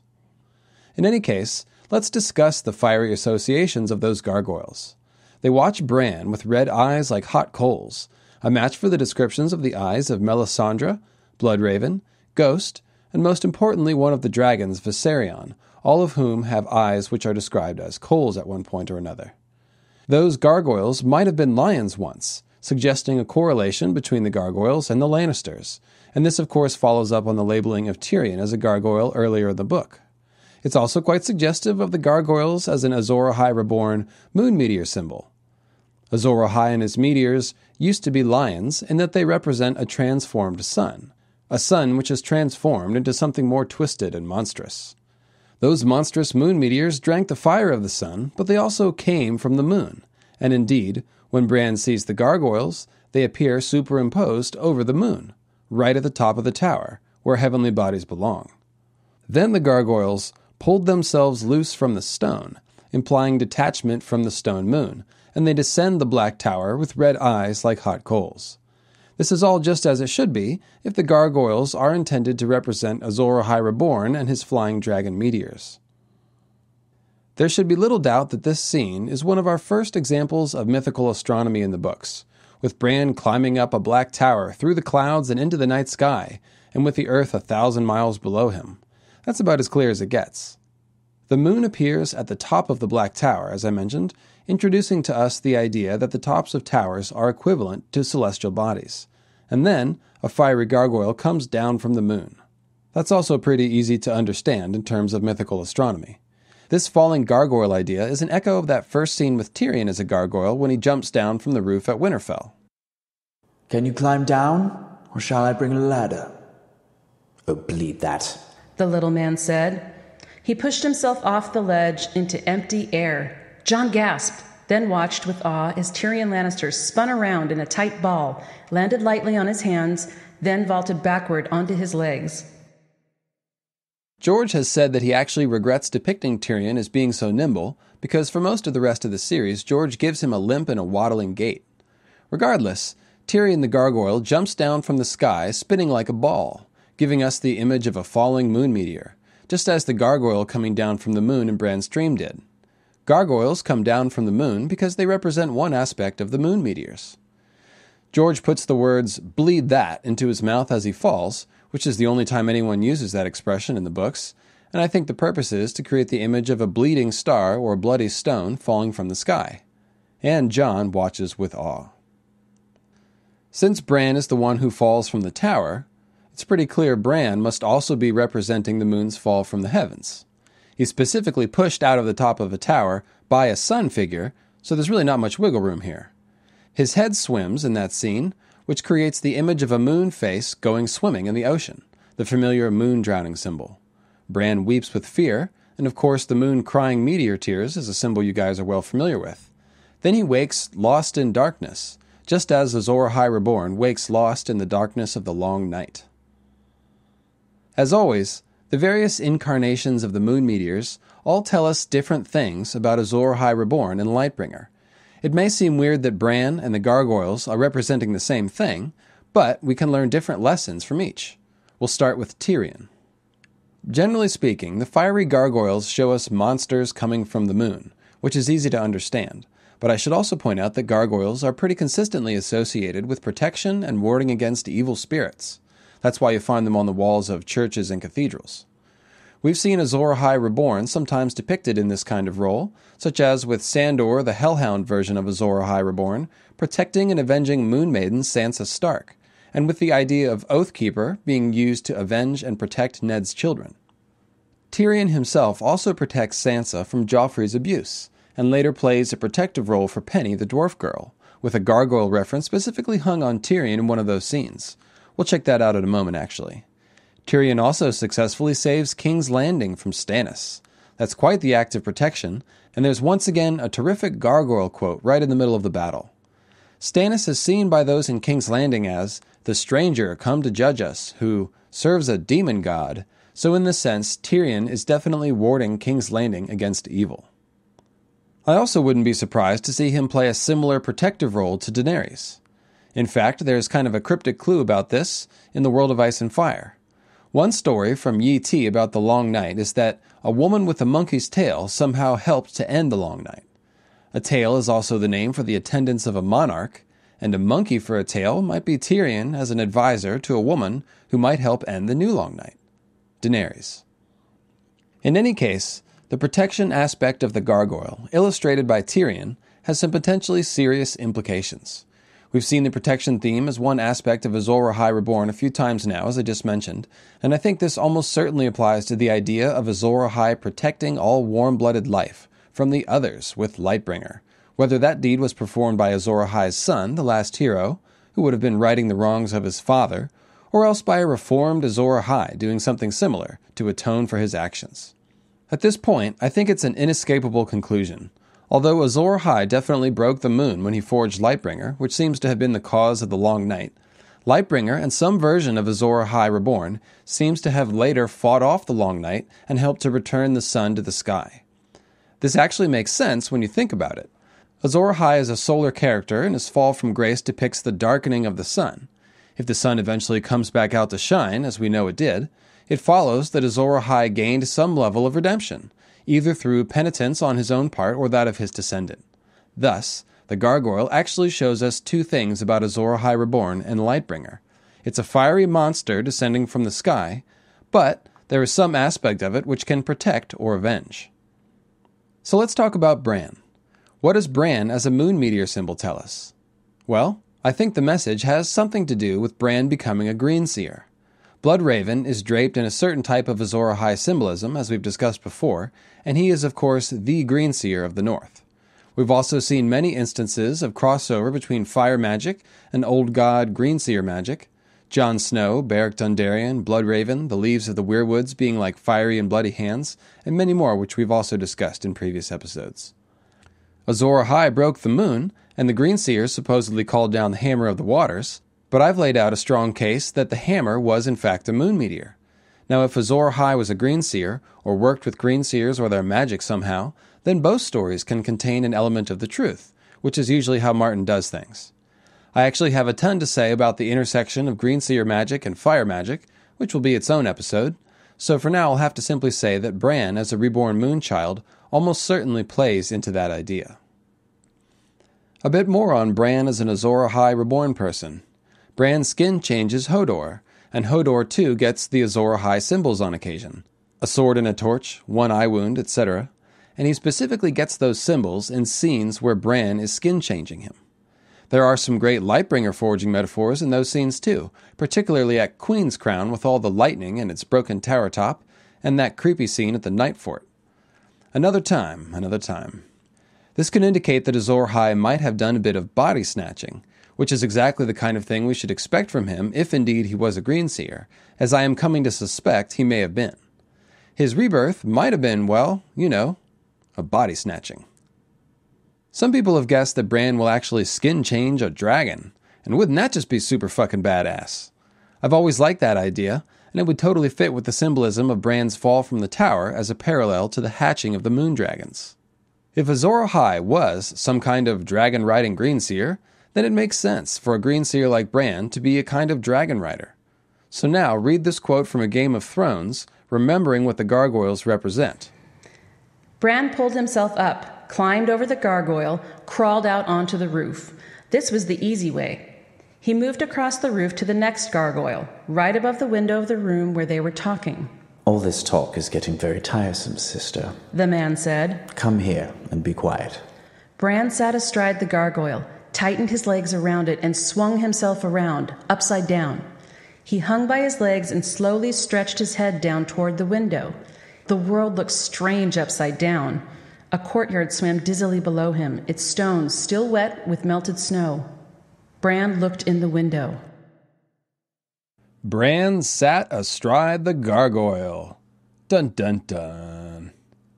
Now, I'm not sure if we can interpret this as a foreshadowing of Bran riding a dragon in the future or not, because he's sitting astride the gargoyle right before the sun figure pushes him out of the tower, which is more like Bran riding a moon dragon down to a fateful impact with the earth.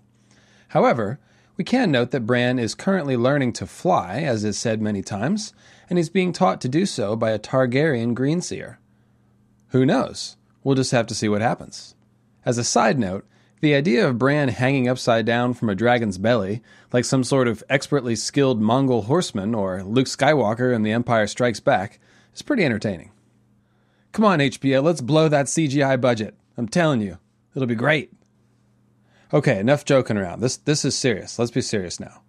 I've talked about the theme of the Bloodstone Emperor Azor Ahai being one of stealing from heaven, of trying to climb too high. Just like the morning star is perceived to be trying to rise before the sun and steal its glory, as if it were the sun itself, the high god, only to fail and fall back down to earth. The Bloodstone Emperor Azor Ahai tries to gain starry wisdom, the heavenly fire of the gods. There's an echo of this theme in Bran's scene here, as he's literally climbing a tower into the heavens, only to be pushed out of the tower because of something he knows. It's forbidden knowledge that almost cost him his life. He tries to unhear what he has heard, screaming, "I didn't hear!" But of course he did hear, and he does know, and this knowledge cost him a fall from the tower. Ultimately, this event resulted in a transformation. Bran dreams while in his coma, and actually seems to begin to tap into his greenseer abilities before waking, when he finally learns to fly, and astrally projects himself all over Westeros and sees events that are actually occurring, albeit in somewhat symbolic fashion. This is the Azor Ahai Reborn story, a man who reached for the stars and got burned, and then was transformed. The big question now is, how did his story end? Perhaps the most obvious and important implication of the idea of Bran as an Azor Ahai Reborn figure is that Bran seems to be closely mimicking the arc of the last hero, and here we'll deviate for the aforementioned last hero talk. The last hero journeyed into the frozen dead lands seeking out the children of the forest and ended up working against the others in the long night. That's pretty much Bran's storyline so far. The last hero had a sword which broke and 12 companions who died, as well as a dog and a horse who also died. Bran himself may be the broken sword if you want to take it that far, with a wolf for a dog and an elk for a horse. My buddy from the Westeros.org forums, known as the Last Milnebonian, has an interesting theory that Bran has met 12 people on his journey that have either died or will die as a correlation to the last hero's 12 dead companions. And you can find a link for that on my WordPress page, as usual. Regardless of the smaller details, Bran is definitely retracing the important footsteps of the last hero. Ironic metaphor alert. Bran, footsteps? Well. Bran, as a falling moon meteor figure and a last hero figure, is also another corroboration that the last hero story is somehow connected to the idea of Azor Ahai Reborn. Now, Bran being a last hero figure also clues us into the idea that the Starks are probably connected to the last hero as well, an idea which we already had, of course, and thus to Azor Ahai Reborn. The mystery of how the Starks, the last hero, and the last hero's blade of dragonsteel are connected with the myth of Azor Ahai and Lightbringer is one of the biggest mysteries in the books, in my opinion. It's the whole reason that Jon being half Targaryen and half Stark is significant, for one thing, and I believe it will figure into the ultimate endgame of the series. I mean, ask yourself, why all this to-do about Azor Ahai and Lightbringer, a fantastical myth from the other side of the world, in a story which is squarely centered on Westeros and the Starks? There must be some connection, right?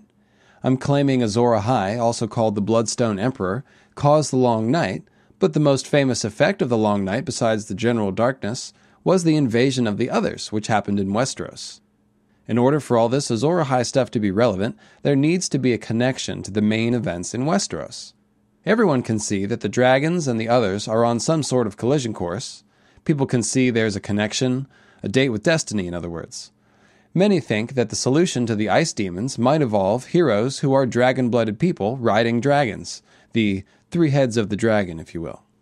I mean, you could also look at it the other way around, pun intended, and say that the elegant ice elves are the solution to the fire monsters.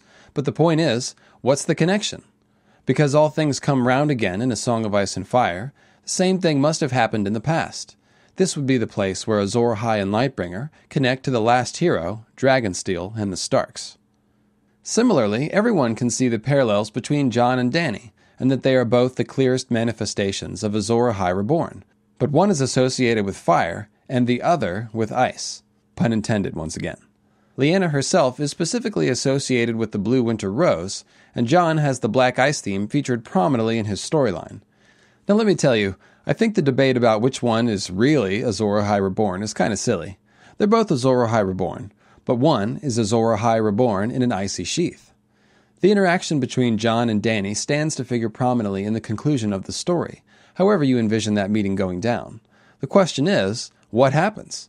What is the interaction between ice and fire? Between other and dragon? I have some ideas about that, actually. It's one of the big conclusions which all of my essays are building up to. Here's a bit of a clue about that, and it brings us back to gargoyles again. The real ones carved from stone this time, not people symbolized by gargoyles. I've actually been waiting to bring this topic up for a long time, so check this out.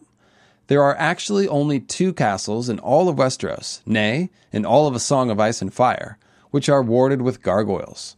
And those 2 castles are the first keep of Winterfell, which is the oldest part, built by Brandon the Builder, and Dragonstone, the ancestral home of House Targaryen, which was built by the Valyrians. That's quite a fascinating parallel, don't you think? Putting gargoyles on castle walls is nothing special. That's where you'd expect to see them, after all. And if George had randomly sprinkled them on various castles throughout the land, we wouldn't think much of it. But instead, we find them exclusively at these 2 extremely significant castles. This tells us much and more, I believe. The gargoyles of Dragonstone are all hell beasts of various kinds, with dragons being chief among them. The 2 on Cressen's balcony are a hellhound and a wyvern, for example, and of course the dragons are everywhere. The stone gargoyles and dragons are specifically used as meteor symbols in scenes on Dragonstone, such as the Cressen prologue of Clash and the Burning of the Seven scene, also from Clash, where Stannis and Mel do their little Lightbringer reenactment ceremony. The gargoyles of Dragonstone themselves are made of fused black stone burnt black and super hardened by dragonfire, which makes for a very clear and vivid parallel to our burning black moon meteor dragons. In that scene where they burn the 7 and draw forth fake Lightbringer, the gargoyles and dragons look as though they are about to come to life, just as Winterfell's gargoyles come to life with fire in their eyes in Bran's dream. Heat rose, shimmering through the chill air. Behind, the gargoyles and stone dragons on the castle wall seemed blurred, as if Davos were seeing them through a veil of tears. Or as if the beasts were trembling, stirring. This entire scene is laced with talk of waking dragons from stone, and we can see here in the second paragraph of the chapter that the idea of waking gargoyles is akin to waking dragons. They're lumped in together as stone hellbeasts that might be stirring. The veil of tears is an expression which refers to the barrier between life and death, so the resurrection symbolism is really pretty thick here. Not only are the dragons and gargoyles coming to life, they're coming back from the dead, through the veil of tears, but in the wrong direction. In the prologue of Clash, Cressen actually talks to his gargoyles and thinks about them talking back, only to scold himself for being crazy. He's not crazy, but again, we see the idea of the gargoyles coming to life. I think it's all pretty clear. Gargoyles in A Song of Ice and Fire are fiery hellbeasts woken from stone, and they make up one aspect of Azor Ahai Reborn, the flying moon meteor. And there they are, sitting atop the oldest part of Winterfell. What does this mean? Well, the fact that the Winterfell gargoyles are so worn that you cannot tell what specific creatures they are is quite suspicious to me. If George had put dragons on the walls of Winterfell, after all, we'd look at it quite differently, wouldn't we? I suggested last time that Winterfell and Ned himself are symbols of the destroyed second moon that gave birth to dragons. This would be the fire moon in my hypothesized ice moon, fire moon scenario. But wait, isn't Winterfell and House Stark a symbol of the North, the cold and frozen lands? Well, actually, what Winterfell is a bulwark against the cold. It's situated on top of a geothermal hotspot, as evidenced by its hot pools which are pumped through its walls like veins of warm blood. Of all the rooms in Winterfell's great keep, Catelyn's bedchambers were the hottest. She seldom had to light a fire. The castle had been built over natural hot springs, and the scalding waters rushed through its walls and chambers like blood through a man's body, driving the chill from the stone halls, filling the glass gardens with the moist warmth, keeping the earth from freezing. Open pools smoked day and night in a dozen small courtyards. That was a little thing in summer. In winter, it was the difference between life and death. Winterfell is warm and smoking. It's a beating heart, which may be the difference between life and death. Here's Jon Snow making the same analogy between hot blood and the hot water at Winterfell in A Game of Thrones. So cold, he thought, remembering the warm halls of Winterfell, where the hot waters ran through the walls like blood through a man's body. There was scant warmth to be found in Castle Black. The walls were cold here, and the people colder. It's often said that Winterfell is the heart of the North, and we can see that it's a warm heart which pumps hot water through its stone walls like blood. At the heart of Winterfell, of course, we have the heart tree, with its bloody hands and mouth, and its leaves like bits of flame, and also its eyes weeping tears of blood. That's a lot of warmth. and a lot of blood. Many have suggested that the name Winterfell might imply that it was the place where winter fell, as in the place where winter was defeated. The King of Winter rules over winter like a defeated subject, in other words. This idea is reinforced by the description of the crown of the King of Winter, which we receive in A Clash of Kings. Lord Hoster Smith had done his work well, and Robb's crown looked much as the other was said to have looked in the tales told of the Stark kings of old, an open circlet of hammered bronze, incised with the runes of the first men, surmounted by 9 black iron spikes, wrought in the shape of longswords. Of gold and silver and gemstones it had none. Bronze and iron were the metals of winter, dark and strong to fight against the cold. To fight against the cold. The King of Winter fights against the cold, and his castle is a warm beating heart and a bulwark against the cold, and it's covered in hellish gargoyles of one sort or another. The King of Winter has a beast at his side too, the direwolf. We've seen that all the Stark direwolves have eyes explicitly described to be fiery, and we've seen that the direwolves seem to be playing into the archetype of the fiery hellhound, guardians of the underworld. Who is this King of Winter anyway, with his dark metals and fiery hellhounds and his loathing of the forces of the cold? Gargoyles ward against evil spirits, and the evilest spirits around are of course the others, demons made of ice. It makes sense to see fiery gargoyles and hellhounds warding against icy demons, right? This seems like a good time to mention that Winterfell, as a proper second moon symbol, is famously burnt and cracked open. Theon reflects thusly in A Dance with Dragons. The great stronghold of House Stark was a scorched desolation. And later in the same book, Theon again. Only a shell remained, one side open to the elements and filling up with snow. Rubble was strewn all about it. Great chunks of shattered masonry, burned beams, broken gargoyles. The falling snow had covered almost all of it, but part of one gargoyle still poked above the drift, its grotesque face snarling sightless at the sky. This is where they found Bran when he fell. That's a nice tie-in between falling Brans and falling gargoyles.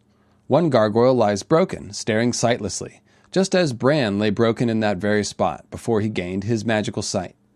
This is also the spot where the dead body of little Walder was found. The line was, "Under that ruined keep, my lord, the one with the old gargoyles." You'll recall that little Walder appears to Theon in the haze of the snow and mist of the Godswood as a red bull right before he's killed, and sacrificed bulls are a recognizable sacrificed moon symbol. Fallen moon children, fallen gargoyles, fallen red bulls, all the same idea. These are dragons which hatch from the moon in a burst of blood and fire and fall to earth, landing with great trauma. The thing I really want to draw your attention to in this passage is the use of the word shell to describe Winterfell, something which occurs several times. This is Jon, also in Dance. The castle is a shell, He said. not Winterfell, but the ghost of Winterfell. When Bran surveys the devastation of Ramsay's burning, he observes, The first keep had not been used for many hundreds of years, but now it was more of a shell than ever. The floors had burned inside it, and all the beams. Where the wall had fallen away, they could see right into the rooms, even into the privy. It's a burnt-out shell once again. And of course, we know what hatched from that shell. The smoke and ash clouded his eyes, and in the sky he saw a great winged snake whose roar was a river of flame. He bared his teeth, but then the snake was gone. Behind the cliffs, tall fires were eating up the stars. That was Bran's vision through Summer's eyes of what sounds an awful lot like a dragon, taken from A Clash of Kings. I will address whether or not I think that was a real dragon on some other occasion, tease, but for now it serves to make the point that when Winterfell was burned and cracked open like a shell, a dragon hatching is depicted. A bit later in the chapter, right after that quote about the first keep being more of a shell than ever before, Osha declares that they made enough noise to wake a dragon. Right before that, we get this paragraph. The sky was a pale gray, and smoke eddied all around them. They stood in the shadow of the first keep, or what remained of it. One whole side of the building had torn loose and fallen away. Stone and shattered gargoyles lay strewn across the yard. They fell just where I did, Bran thought when he saw them. Some of the gargoyles had broken into so many pieces it made him wonder how he was alive at all. Nearby, some crows were pecking at a body crushed beneath the tumbled stone, but he lay face down, and Bran could not say who he was. Here we can see another equation between Bran and the gargoyles, both of which fell from the tower and landed in the same spot. It's an identical comparison to the one Theon made in Book 5, here in a Bran chapter of Book 2. Bran's fall was depicting the moon disaster, just as the fire which gutted Winterfell was, and the body which tumbled face down in this scene is more of the same.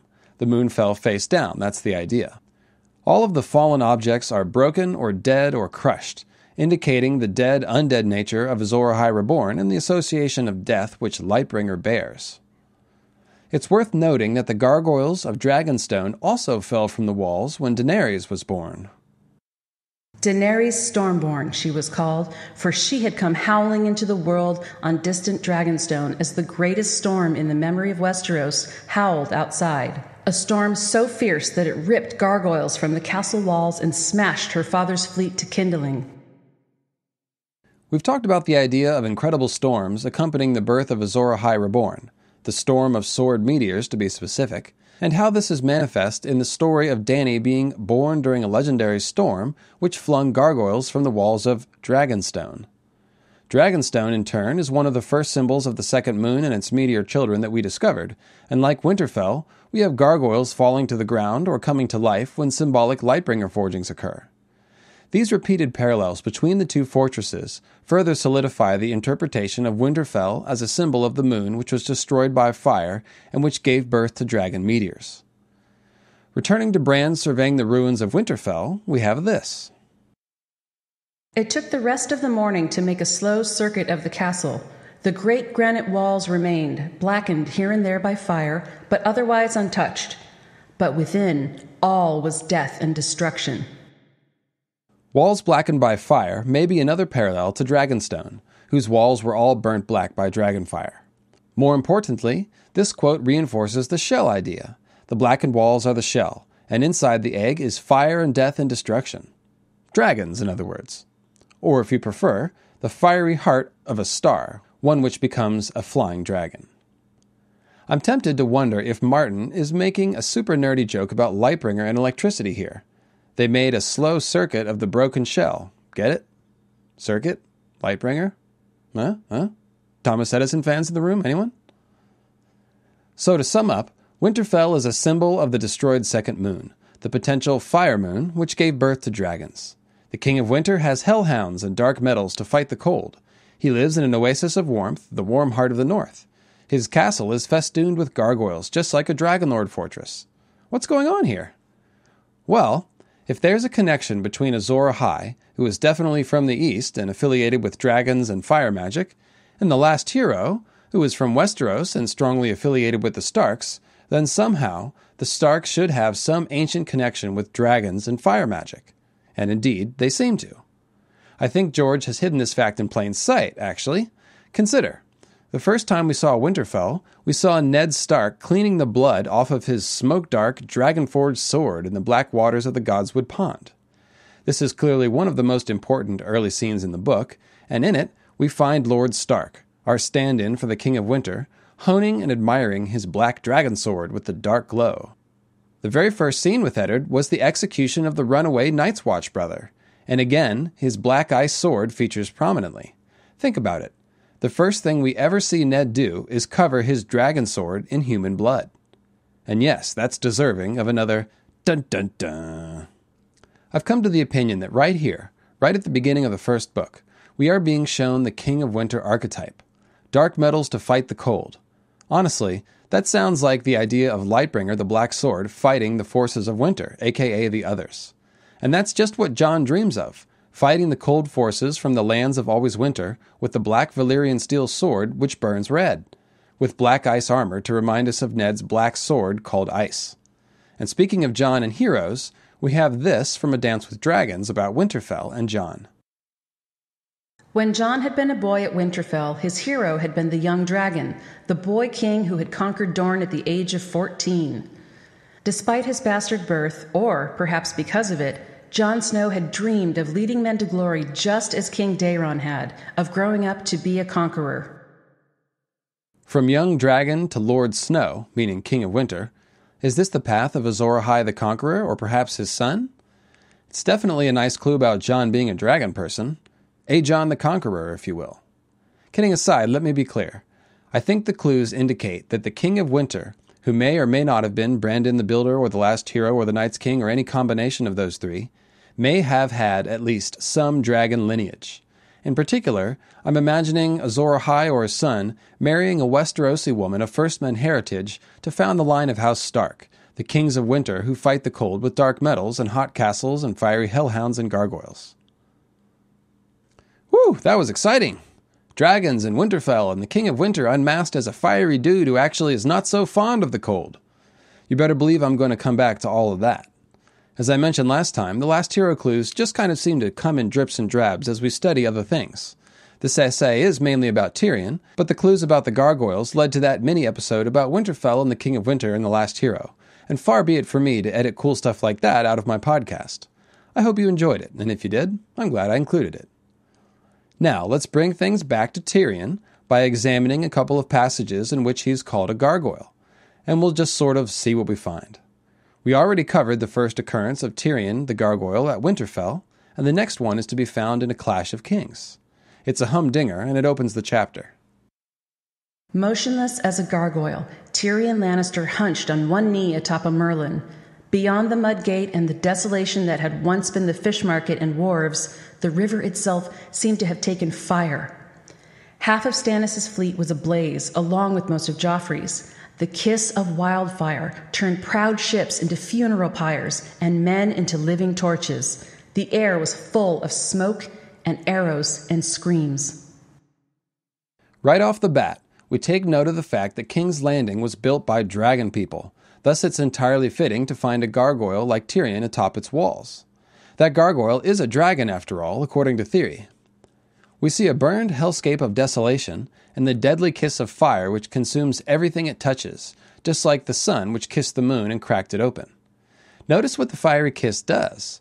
It turns men into living torches. Think of Beric, animated by fire magic, who was brought back by the fiery kiss.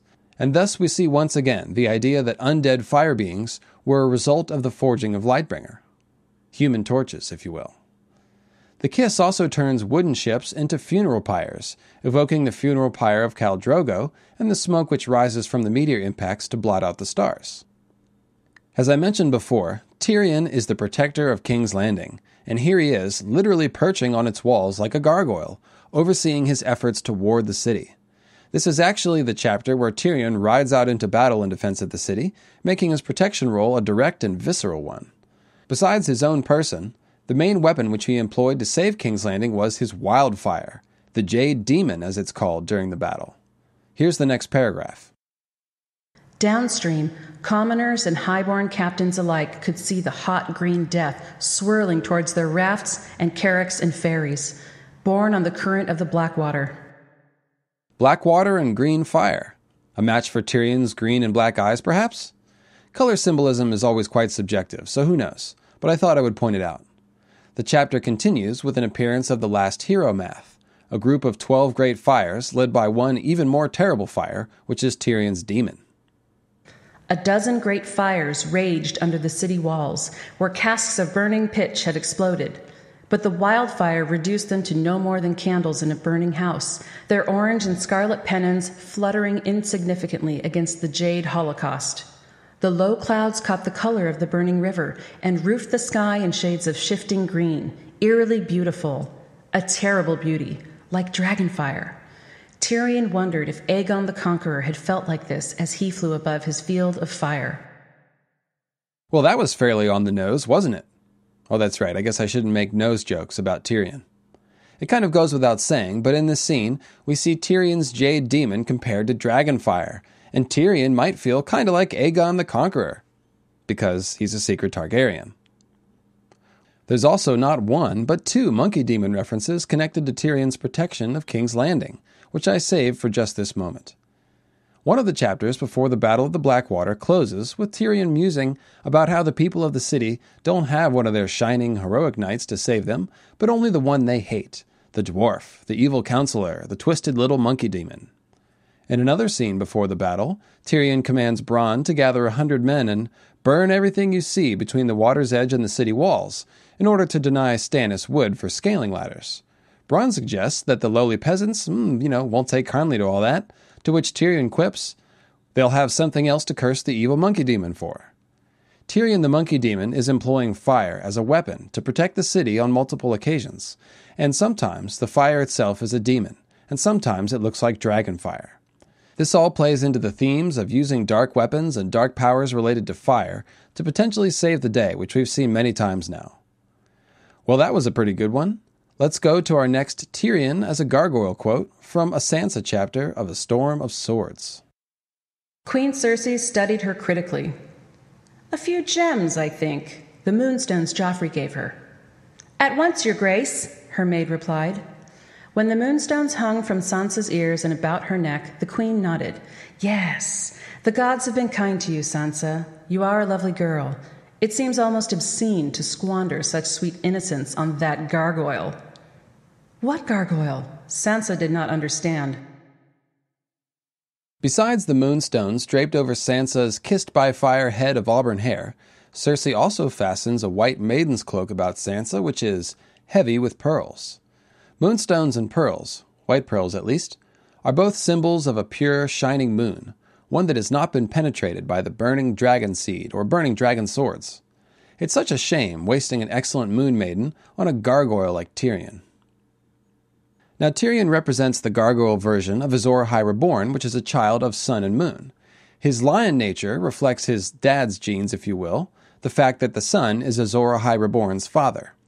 Azor Ahai transforms into Azor Ahai Reborn when Lightbringer's forged and the moon cracks, when the long night falls and the sun turns dark, of course, and so we can see that giving an innocent moon maiden to the likes of an Azor Ahai Reborn character is indeed an obscene act. The thing is, Tyrion is not like his father the sun, who's all about Tyrion forcing himself on Sansa. Tyrion refuses to do this, and instead he protects Sansa's chastity and autonomy like a true gargoyle, leaving the choice of consummation up to her. He also protected Sansa from the beatings of the Kingsguard, which came at the behest of another ravenous Solar King, Joffrey.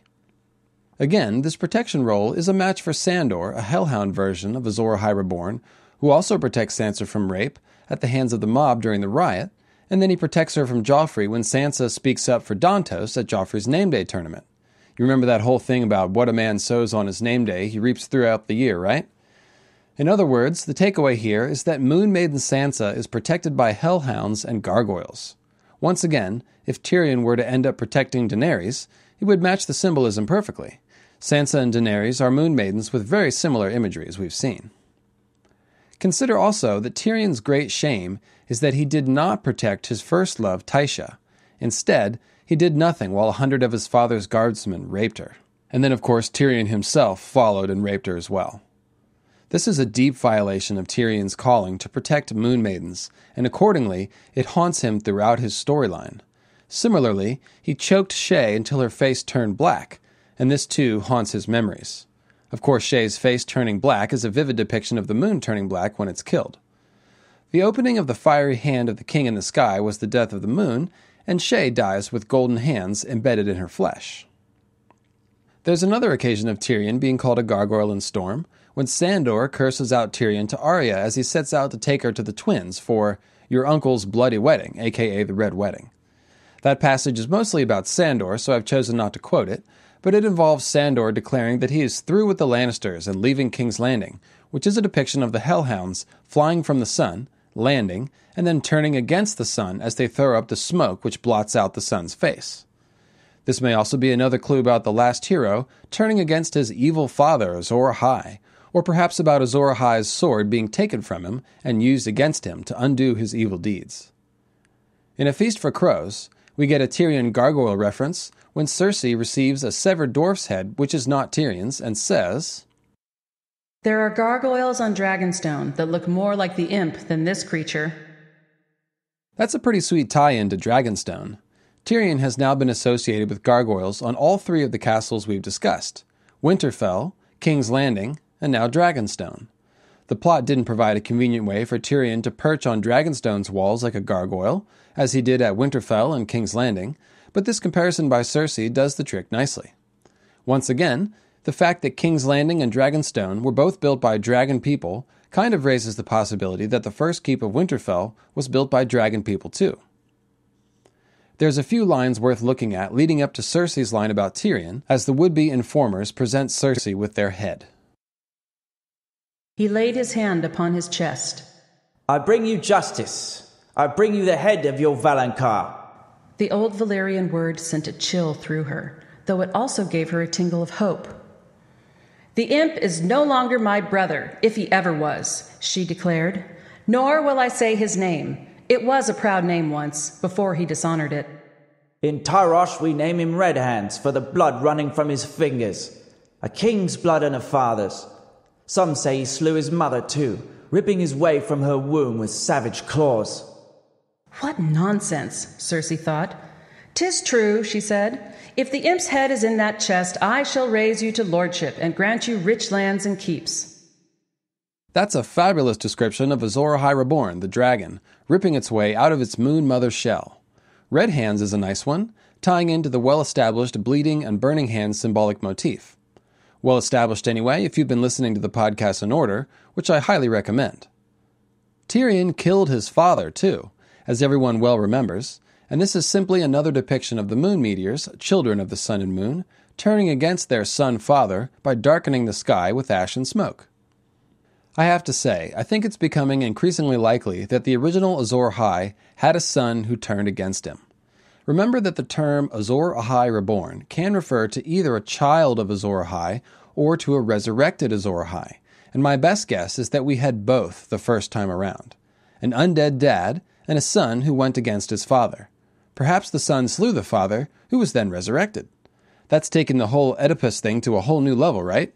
Son slays father, father rises from the dead, sacrifices son in blood magic ritual on altar made of ice? Something like that, surely. We saw this idea of two Azor Ahai Reborn figures clashing a moment ago in the idea that Sandor, the Hellhound version of Azor Ahai Reborn, wishes death on Tyrion, the gargoyle version of Azor Ahai Reborn. We also see it in the Battle of Blackwater Bay itself, when the army led by Tyrion clashes against that of Stannis, a distinct Azor Ahai Reborn figure in his own right. I think we have to ask the question, is this a conflict between Azor Ahai Reborn, the resurrected dad, and Azor Ahai Reborn, the child? Or were there more than one child? It seems possible, since we have all this in the current story about the three heads of the dragon, and the original three heads of the dragon, Aegon, Visenya, and Rhaenys, were all siblings. That's a hole we'll have to fall down another time for sure. It's safe to say there is a lot of familial conflict of every sort in A Song of Ice and Fire, and it's likely that a lot of this is echoing familial conflicts from the Dawn Age. Our final Tyrion as gargoyle reference comes from A Dance with Dragons, and it's actually from the same chapter where Mokoro sees Tyrion snarling amidst all the dragons in a fire vision. This is from the page before that vision, as Tyrion feels empathy for Penny the dwarf girl. And the sight of me can only be salt in her wound. They hacked off her brother's head in the hope that it was mine. Yet here I sit like some bloody gargoyle, offering empty consolations. If I were her, I'd want nothing more than to shove me into the sea. Tyrion does indeed play the protective gargoyle for Penny all through their time together, so we can see that this is an apt evocation of the gargoyle aspect of Tyrion's character. Tyrion is a bloody gargoyle, even better, and perhaps he should be shoved into the sea like some sort of falling sea dragon. We've seen many references to moon or moon meteor drownings throughout these essays, and this is yet another. You'll remember when Bran's head swam, for example. The equivalency drawn between Tyrion and Penny's dead brother is another suggestion of Azor Ahai Reborn as being a dead person. The quote continues. He felt nothing but pity for the girl. She did not deserve the horror visited on her in Volantis, any more than her brother had. The last time he had seen her, just before they left port, her eyes had been raw from crying, 2 ghastly red holes in a wan, pale face. By the time they raised sail, she had locked herself in her cabin with her dog and her pig, but at night they could hear her weeping. Only yesterday he had heard one of the mates say that they ought to throw her overboard before her tears could swamp the ship. Tyrion was not entirely sure he had been japing. Penny seems to be playing a pure moon maiden role here. She's a weeping maiden with 2 ghastly red holes for eyes. and she has a wan, pale face. That's the wan light of a moon pale face, and the torn-out eyes of the moon, which become bleeding stars. The side-by-side appearance of tears and torn-out eyes is impossible to miss at this point, and unmistakable as well. I don't have to summarize that whole moon tears, eyeless skulls thing again, do I? No, LML, we've had enough, dear God. We've talked about it enough, I trust. Penny's tears might even swamp the ship. That's a flood tide of tears, in other words, enough to drown things. Finally, we see a parallel to the idea of throwing Tyrion into the sea, as Moon Maiden Penny is also associated with being thrown into the sea. Elsewhere in the same chapter, there's also mention of Penny becoming suicidal and jumping into the sea. Sea dragon moon meteors drown in the ocean, and then drown whole islands. Get it? Also recall that pennies are called copper stars in Westeros, so the weeping, eyeless, moon-faced Penny, who was drowned in the sea, also shows us a star having its eyes torn out, weeping a flood tide, and drowning in the sea. Once again, I'm left to marvel at the density of Martin's mythical astronomy. He touched on all these ideas in multiple ways in the space of just 2 paragraphs. And it took me like 4 paragraphs just to explain it. And then, just a moment later, Mokoro sees Tyrion snarling and casting long shadows in the midst of dragons. There's another line about Penny here, as Tyrion suggests that perhaps it was Penny Mokoro saw in his dream. This makes sense because Penny is a moon maiden, and dragons come from the moon. Well, that does it for the gargoyle. I think it's a fabulous use of real-world myth, and we can see that Tyrion has a well-established track record of protecting moon maidens. Again, I think it's pretty likely Tyrion will be doing the same for the penultimate moon maiden, Daenerys Targaryen. And I ask you, what better way to protect a moon maiden like Daenerys than by riding on the back of a dragon?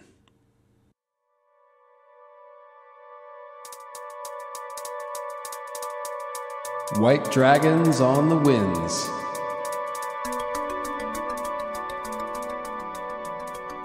I'll close this podcast by leaving you with a possible foreshadowing of Tyrion's future dragon riding, and this is the very mild spoiler from one of Tyrion's Winds of Winter sample chapters which I spoke of at the beginning. I left it at the end so you can tune out if you don't want Winds of Winter spoilers for whatever reason. If that's the case, thanks for listening and see you later everyone. This scene takes place in the command tent of the Second Sons, where a Yonkishman comes in to give more incredibly foolish battle commands to Brown Ben Plum, the captain of the Second Sons. You'll recall that the Second Sons betrayed Daenerys by turning their cloaks and going over to the Yonkish forces near the end of A Dance with Dragons. In this scene, Tyrion has been trying to convince Brown Ben to go back over to Daenerys, who now seems like the winning side. The Yonkishman arrives with his crappy orders. Out went Kem. When he returned, he held the tent flap open for a Yonkish nobleman in a cloak of yellow silk and matching pantaloons. The man's oily black hair had been tortured, twisted, and lacquered to make it seem as if 100 tiny roses were sprouting from his head. On his breastplate was a scene of such delightful depravity that Tyrion sensed a kindred spirit. Oily black roses which have been tortured and twisted. You guys caught that one, right? That's the moonflower of oily black stone, unfolding like an iron rose, such as we saw with Tywin's army at the Battle of the Green Fork. The Yonkishman is called Kindred and wears yellow to draw an analogy to Tywin, the solar character, who wields the Iron Rose. In fact, Tyrion recalls that battle scene at the Green Fork in this Winds chapter just a couple of pages previous, and uses the same symbolic language that we saw all the way back in the first book. I was just recalling my first battle, the Green Fork. We fought between a river and a road. When I saw my father's host deploy, I remember thinking how beautiful it was, like a flower opening its petals to the sun, a crimson rose with iron thorns. And my father, he had never looked so resplendent. He wore crimson armor with this huge greatcloak made of cloth of gold, a pair of golden lions on his shoulders, another on his helm. His stallion was magnificent. His lordship watched the whole battle from atop that horse and never got within 100 yards of any foe. He never moved, never smiled, never broke a sweat, whilst thousands died below him. Picture me perched on a camp stool, gazing down upon a Cyvus board. We could almost be twins. If I had a horse, some crimson armor, and a great cloak sewn from cloth of gold, He was taller, too. I have more hair. Penny kissed him. The moon wandered too close to the sun and kissed it. Chuckle, chuckle. The choice to use the same symbolic language about the Iron Rose 6 books and 20 years apart shows specific intention on the part of the author, I would suggest, and the Black Rose theme is reinforced by the oily black hair of the Yonkishmen that is tortured to look like roses. Previously, on Mythical Astronomy of Ice and Fire, we have examined a long series of solar characters who have some sort of black moon weapon symbol, beginning with Tywin's unfolding Iron Rose, and also including Jon Snow's rivers of black ice and black ice armor, Drogo's oily black hair, which is like a river of darkness, Jaime and Joffrey's waves of blood and night swords, Widow's Wail and Oathkeeper, and Oberyn's oily black sun spear. I forgot to mention last time, by the way, that Oberyn's eyes are described in A Storm of Swords as being as black and shiny as coal oil.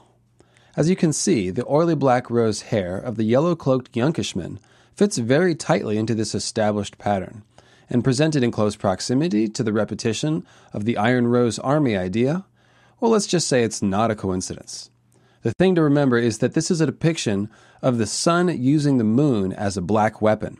So while all these characters are solar figures, their symbolism also includes the moon, and that is where the black and bloody tides and black sword meteors come from.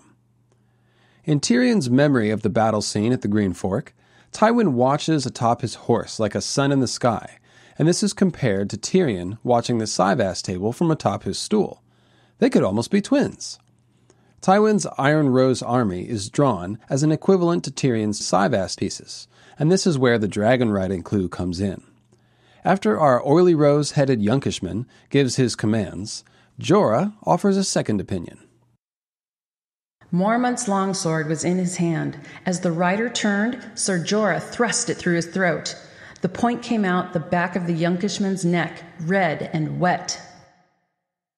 The infamous bloody red sword. A face-down sun figure. A pool of blood and oily black roses. That's a nice summary of episodes 2 and 3 of the podcast, complete with references to bloody tides, black moon flowers, and oily black stone.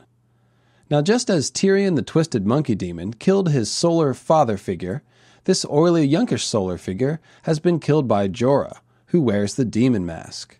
Once again, we see the idea that the sun is killed by a demon spawn, which would be Azor Ahai Reborn, the sun's own son. A second son, if you will. Like Jorah and Tyrion in this scene are second sons.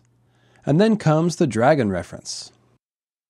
The white Syvas dragon ended up at Tyrion's feet. He scooped it off the carpet and wiped it on his sleeve, but some of the Yunkish blood had collected in the fine grooves of the carving, so the pale wood seemed veined with red. All hail our beloved Queen Daenerys. Be she alive or be she dead. He tossed the bloody dragon in the air, caught it, grinned. We have always been the Queen's men, announced Brown Ben Plum. Rejoining the Yunkai was just a ploy. And what a clever ploy it was. Tyrion gave the dead man a shove with his boot. If that breastplate fits, I want it. Viserion, the white dragon, has just been flying above the battle scene and eating corpses as they are flung into the air by the catapults. So I think there can be little doubt that this bloody white dragon, which Tyrion claims, is a reference to Viserion, if it's a reference to anything at all. There's also a link drawn to the weirwood, pale wood veined with red. And of course this makes us think of Bloodraven, whose sigil is a white dragon, and who is transforming into a weirwood. There's a whole mysterious connection between white dragons and weirwood. You'll notice this coloring matches ghosts as well, and this we'll have to save for another day. But the chess analogy here is quite clear. Tyrion deploys the chess pieces just as Tywin deploys his army. Tywin's army is a black iron rose, and Tyrion's is a bloody white dragon. This connection was reinforced with a line earlier, which was Tyrion saying, "This is just a Syvas game to the wise masters. We're the pieces. They have that in common with my lord father, these slavers. We are the pieces," he says, and the pieces are a bloody white dragon. Tyrion is a bloody white dragon, in other words, and perhaps he'll ride one too, deploying it like a chess piece to protect his dragon queen. Tyrion tosses the dragon into the air, that's where you ride them after all, and then says, "All hail Queen Daenerys." Last but not least, Tyrion wants the breastplate of the dead sun figure, the one with all those depraved scenes, despite the fact that it might have blood and black oil on it. Tyrion has always wanted that magic armor from Valyria, right? As a monkey demon following in the tradition of Shang Wukong, he needs a suit of dragon armor. Earlier, Tyrion remarks that he would be just like Tywin if only he had that splendid armor. Well, he's getting the armor of the sun, but it's the armor of a dead sun, the dead Solar King we know as the Black Dragon, Azor Ahai Reborn. Attentive listeners will remember that we quoted a scene earlier where Tyrion plays Syvas with young Griff, aka probably Fagon Blackfire, and Tyrion was noted to move the black dragon around the board instead of the white one that he has in this scene. Like chess, Syvas has a black and a white wooden army, as they are called, and it's interesting to compare Tyrion's role as dragon advisor in the two scenes. When he had the black dragon, the yin side if you will, he was deceiving young Griff, both on the game board and in his strategic advice and manipulation. In this scene here with the white dragon, it certainly appears that Tyrion is genuinely on Team Daenerys. This recalls Shang Wukong's nature as a trickster god who can push the balance in either direction. I'll close by mentioning that there's actually a white dragon in the story of Shang Wukong told in Journey to the West. Later in life, after escaping from the mountain under which the Buddha has imprisoned him, Shang Wukong works to atone for his evil deeds by playing the role of protector to the main character in the second half of the story. That's a nice overlap to the protection aspect of gargoyles, surely. The horse of this hero, who's protected by Shang Wukong, is eaten by a dragon prince who takes the form of a white dragon. Shang Wukong then fights and drives off the white dragon, who retreats underwater. Shang Wukong will not be denied, however, and tracks him down, after which the white dragon transforms into a kind of dragon horse and serves as the new steed for the hero in the second half of the journey. Shang Wukong himself doesn't ride the white dragon, but he does subdue it and gain its loyalty, and then Shang Wukong serves the rider of the dragon. As we've seen, George never writes his stories and characters as exact one-to-one correlations to their mythological forefathers, so I think the important takeaway here is simply that Shang Wukong has a white dragon on his team, and it's my prediction that Tyrion will soon have the same.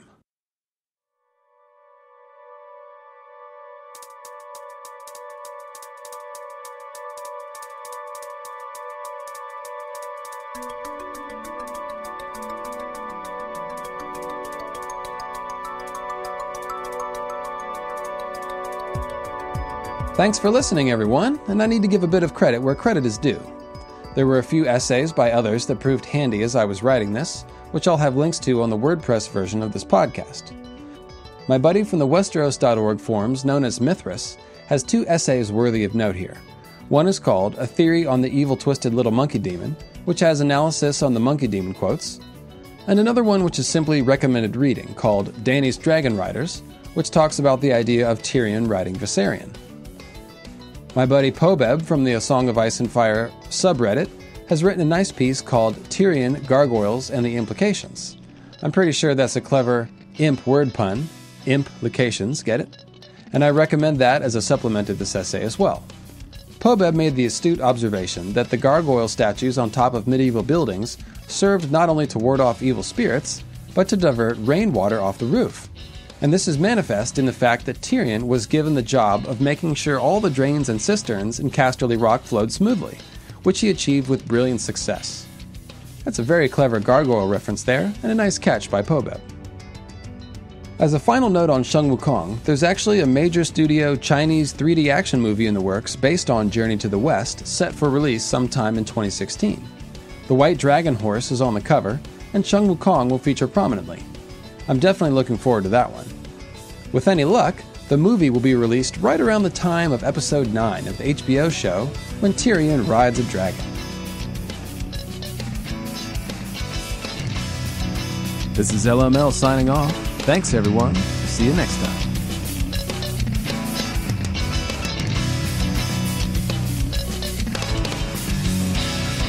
The staves were matched, but made of different iron.